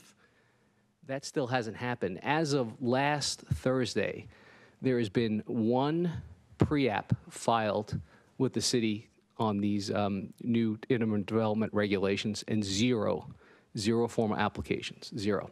And I would tell you, when that hand was on the hose, we were one of many builders, we're Murray Franklin, many builders out there who were lining up properties to move forward on. And we couldn't. We had 7 at least lined up, ready to go. And so what changed? Did the Dow plummet here the last 3 months? Did you know, the real estate market collapse? Is Bank of America going under? No, it hasn't happened. What's happened is the interim development regulations. And so for the last 15 months, right, 12 months of the moratorium and now 3 months in with these interim development regulations, we developers, builders can't move forward on any piece of property. Because these have devalued property tremendously, at least 30 to 40%, along with increasing costs on the grading. And I'll break it down a little bit more detail on how how that came about. I know David had mentioned the city has done some layouts, taking existing product with these new development regs and seeing very little movement in densities. Well, we took 3 existing projects. We have civil engineers who work with us. We work with CAD every day. We work with the city's codes day in, day out. And we took 3 existing projects we've built in the city in the last 3 years. And there was at least a 25 to 30% decrease between R4 and R6 properties that we laid out with these new interim development regs. Essentially, R4 has become R2.9, R6 has become R3.9, R4. And so why is that? What's driving that? Well, when you create greater setbacks, that's going to create, you know, much harder to achieve density. When you take away the private tracks access, it's going to decrease density. And, you know, you guys annexed, incorporated back in 1999. You became, the stewards as a commission, as a city, to be responsible for the development of R4, R6, R8 properties to, you guys have a certain amount of units you guys have to deliver being in the GMA. And so when we saw this was obviously a tremendous impact, projected impact, to achieve those future, densities out of, R4, R6, R8 zones. And then you talk to property owners right now, and that groundswell is happening. If you haven't heard it, it's happening. They can't sell their property. Their property cannot develop based on these interim development regulations. And oh, by the way, let's not even talk about concurrency. That one pre-app I mentioned earlier, that one pre-app I just heard today couldn't even get, it was a 3-lot short plat, failed concurrency. So if you can't even get out of these interim development regs, let's not even, concurrency is a whole different discussion. So nothing's happened in the last 15 months. Right now, nothing in the foreseeable future is going to happen outside of the town center in any development that we can see as a builder or as a developer. Focusing in on, these regulations, starting with the setbacks, so you have 20-foot side setbacks. There's no other city we could find in the King County area that has 20-foot side setbacks. The closest we could find combined is the city of Redmond, which I thought I saw on one of the slides, a comment that the city of Redmond is doing good development, or has, is being viewed at as doing some good development from somebody's perspective. In regards to, Commissioner O'Farrell, did I see your name right? You had mentioned looking at these tracks. If you look up at the slide on the left, these private tracks, this is an important, path for design for us developers to help achieve some of these, densities and designs. When you look like some of this, I know some of the concerns were garbage. Just taking one, for example, right? Garbage is a problem. Completely agree. When you look at that design, where do you line up your garbage can? Well, did anybody look at maybe you create a pop-out out of the right-of-way where the planter strip is, and you create a line where people can walk out and put their garbage pail. I've seen it in many other communities. There's no reason a design like that could be considered. Talk about snow removal, HOA. You know, David had mentioned that it's going to cause more flag lots, every lot has to line up to existing right-of-way. Well, you're going to create long driveways now for these homeowners to maintain. No different than what these long driveways are being maintained now by 3 or 4 different homeowners. Power in numbers, whether the HOA maintains it, whether these owners, typically we have language, equal and undivided interest in the driveway. Typically, when you have power in numbers, there's an easier ability for an owner to maintain it, whether it's snow removal or general maintenance of the driveway. So all I'm trying to say is there's things that should be considered and continue to be looked at before any rash decisions are being made, because the proof is in the numbers. The reality that when those, like I said, that was building up, the market has still been robust the last year, and nothing has been able to move forward. So you have to ask that hard question, why? What's happened? Well, we know what's happened. Just one more comment on the grading. Jeff mentioned it. When we look at mass grading, a developer looks at mass grading. I know I'm going to time out if you can give me another 30 seconds. When you look at mass grading, we as a developer look at it in 2 ways. Number one, we don't want every dirt we move on that piece of property, we want to stay on that property. We want to be efficient. We don't want trucks hauling in and out of your city roads, because we're going to be inefficient. That's money for us going in and out the door, and that's certainly, you know, as constituents, you don't want to see all those trucks running up and down those roads. And so that's part of it. And then the other part of it is we want the site to be able to flow. So we grade, right? When I say flow, sewer, storm has to be able to gravity off the site. So that's the fundamental premise when you start looking at mass grading. The concept of no mass grading and just keeping the lots separate with just grading the streets, you're really driving up costs there, which again, goes back to one of the commissioners said it, pricing, right? What is the average price of a home right now in Sammamish? 1.4, 1.5, somewhere in there. Nothing that's being done here is going to drive down that pricing. That's a problem. It's a problem for our future. It's a problem for our future kids, policemen, firemen, teachers. You got to weigh all this. These are conversations I've been having quite a bit with council, and I'm glad for the first time I'm in front of you, and I'd be happy to help you and work with you guys, as well as David knows and Mr. Thomas, through this process. Thank you for your time. Thank you for your comments. The next person is Bill Patterson.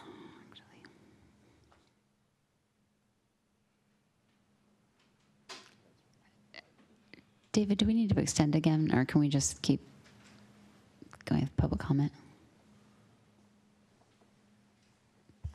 I believe you need to extend, but you could extend to the end of public comment. Let's do that. I move that we extend till the end of public comment. Second. In a second to extend to the end of public comment. All those in favor say aye. Aye. Aye. Anyone opposed say no. We'll extend to the end of public comment. Thank you for that. I'm Bill Patterson. I'm just an interested private citizen. David was nice enough to reach out, and I participated in the focus group that was held last week, if I remember correctly. Nonetheless, it just goes to show it's a great conundrum from the standpoint of finding the right balance between zoning rules and regs and what fits a community from the standpoint of the needs of a private landowner, a developer, a builder, and it's no easy task. So there's no perfect solution. It was an eye-opener to participate in the focus group, because there was 4 people from the building and design organizations that participated, as well as, I think, 5 private citizens. And it was an eye-opener in regards to to learn about the existing developments that are in play now. And one of my comments to David when he reached out to me initially was that, my Lord, the city's inundated with development. And it was a revelation to me to find out some of those had been in play for many, many years and were on hold and were permitted on the basis of, I'm not going to say outdated, but the rules and regs that were in play when the permits were issued. So this is a great opportunity, I think, for the Planning Commission in regards to coming up with some recommendations to the City Council to either improve upon or to add some new guidelines or rules or regs, whatever you want to call them. But keeping in mind, there's got to be a fine balance between the people that purchase, develop, and invest in regards to housing, whether it's a short plat or a R6 or R8. But I might want to just interject that to think about the future from the standpoint of existing zoning laws in regards to single-family dwellings and what might happen with seniors such as myself that might move in with my offspring from the standpoint of green housing, from the standpoint of green services, whether it's waste disposal or water services. So it's not an easy task, and I don't envy your task at hand. But just keep in mind that for every action, there's a reaction, and we don't want to make Sammamish an enclave of an area that is unaffordable for everyone to want to come and enjoy the amenities that this area has to offer. Thank you. Thank you for your comment, and thank you for participating. Yes, Mr. Stickney.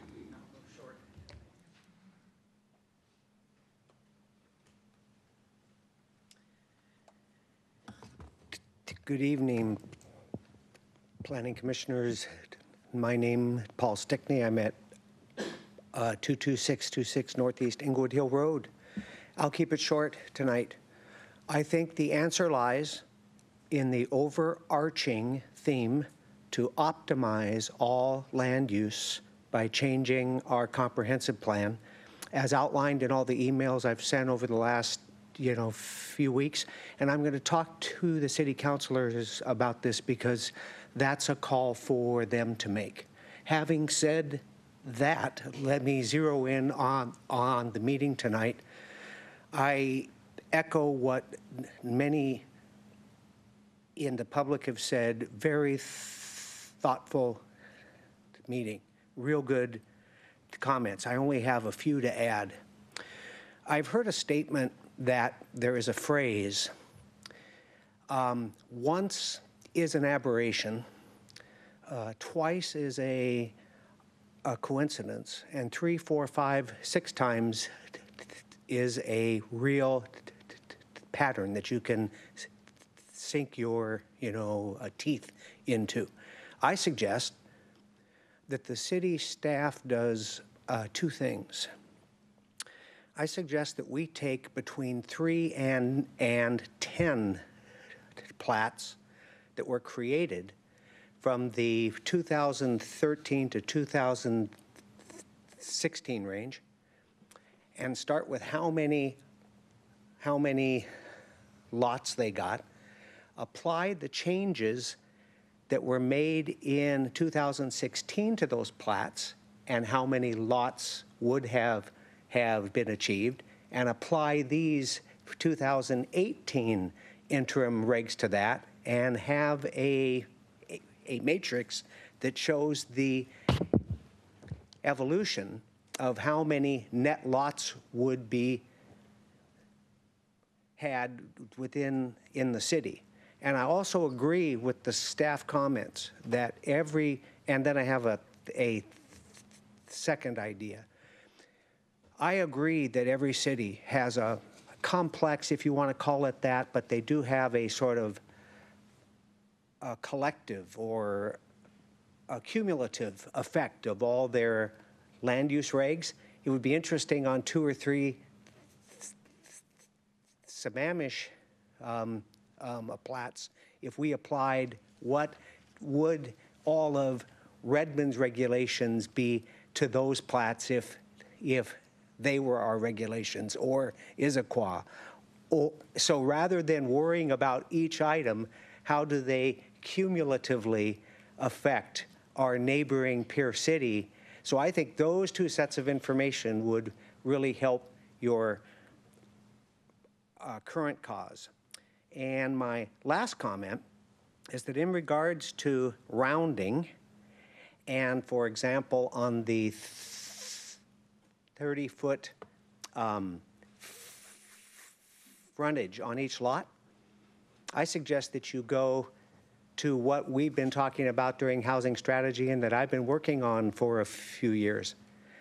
For the types of housing that there are significant oversupplies of within our community based on economic and demographic groups versus housing supply, that you round down and have the more strict standards.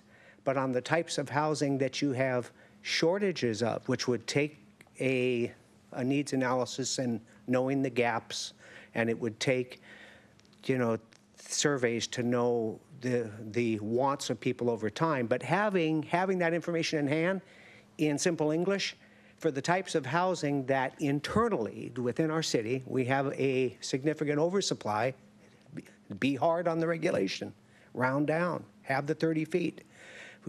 But for housing types, which again circles back to my starting comment, it's time to optimize our supply. We need to not encourage continuing having a surplus of housing and adding to certain types of housing that we have an oversupply of internally. So have harder regs where there's oversupplies and more I don't know what the right word is, lenient, average, middle of the road, moderate regs where there are undersupplies.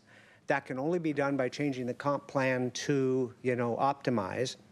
And that can only be done by making informed choices on how much to optimize by just having the information.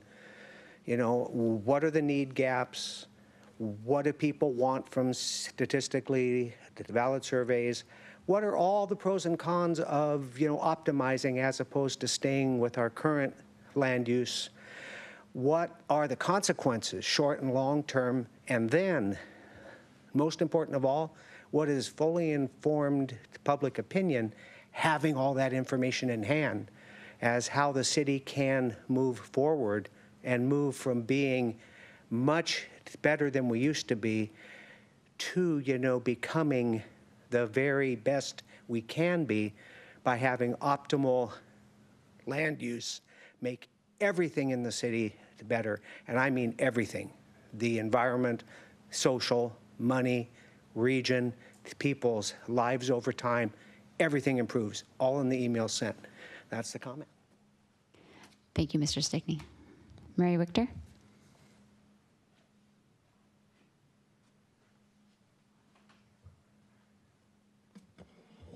Hi, my name is Mary Wichter, and I live at 408 208th Avenue Northeast.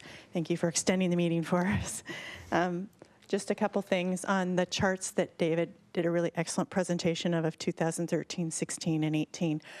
It did used to have a maximum impervious surface for R4 and R6 at the bulk and mass meetings when Evan Maxim had been the senior planner.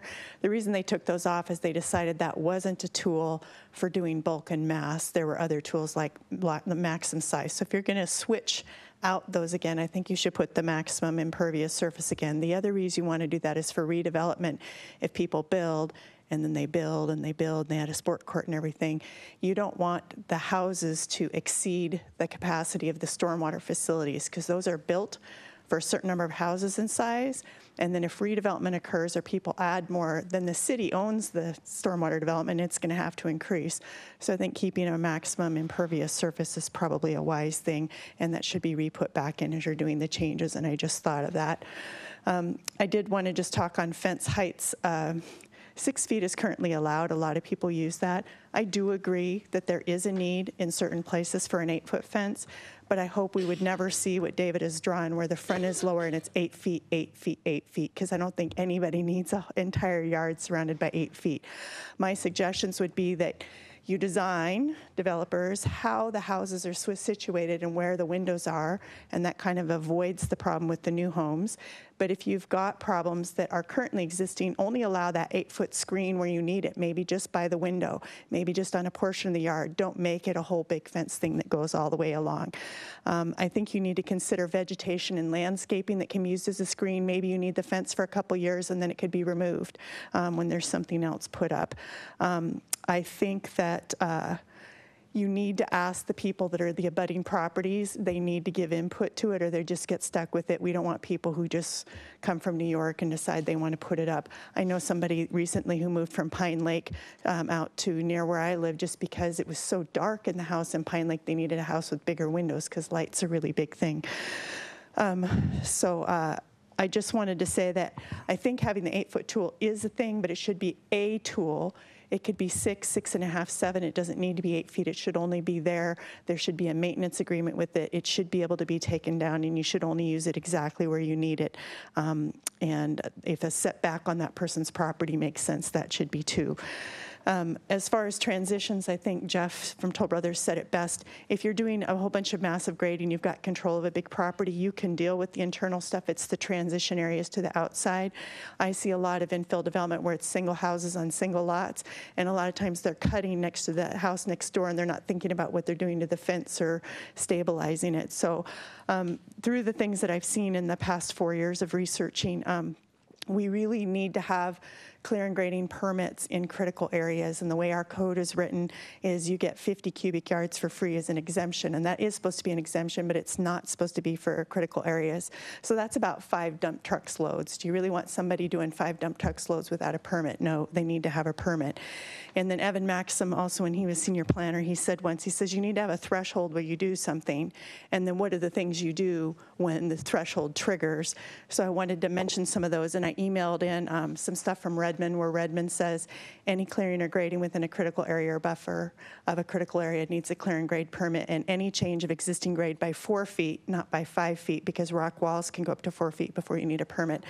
And then I also sent some things in from Bellevue, and the Bellevue materials I highlighted, it's just excerpts. If you're going to go to another property or offsite, you need to have a right of entry or a construction easement to do that.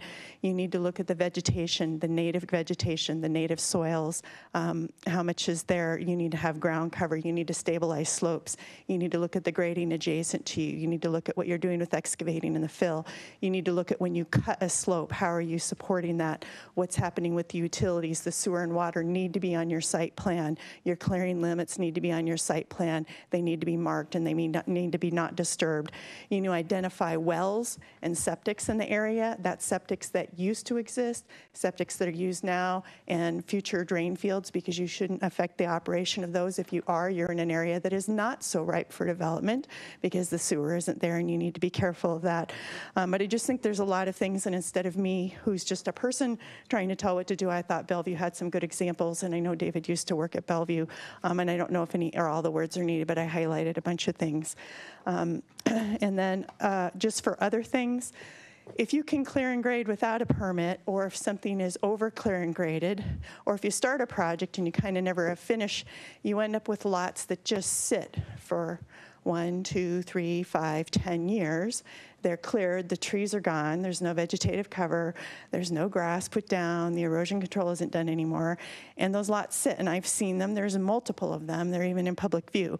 So about 2 years ago, I had written in something to Kathy Huckabee, who'd talked with the esteemed Jeff Thomas, and he talked about having abatement and abandonment, and apparently, like whenever the city has a code violation, they collect funds, and then those funds, I guess, just go back into the general fund.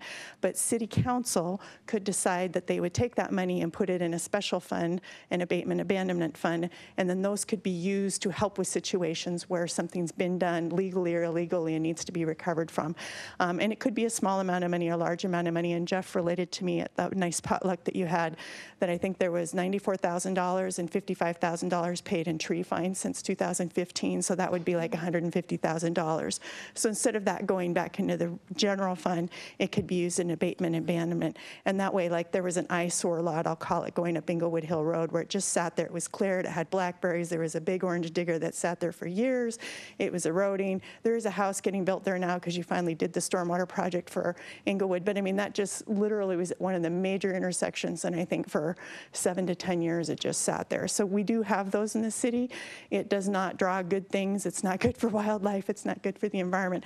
So I think having something like that would be really good. So I thought it was an excellent presentation, excellent examples, and at the end he asked for other things that could be considered while we're doing the interim development regulations. So hopefully I've given you an idea on some of those based on the experience I've had with stormwater and where I live. Thank you. Thank you for your comment. Is there anyone else who'd like to speak tonight? Okay, all I need is a motion to adjourn. Our public comment is over. Sorry about that. I make a motion, we adjourn. Second. There's a motion and a second to adjourn. All those in favor say aye. Aye. Anyone opposed say no. We are adjourned at 9:44.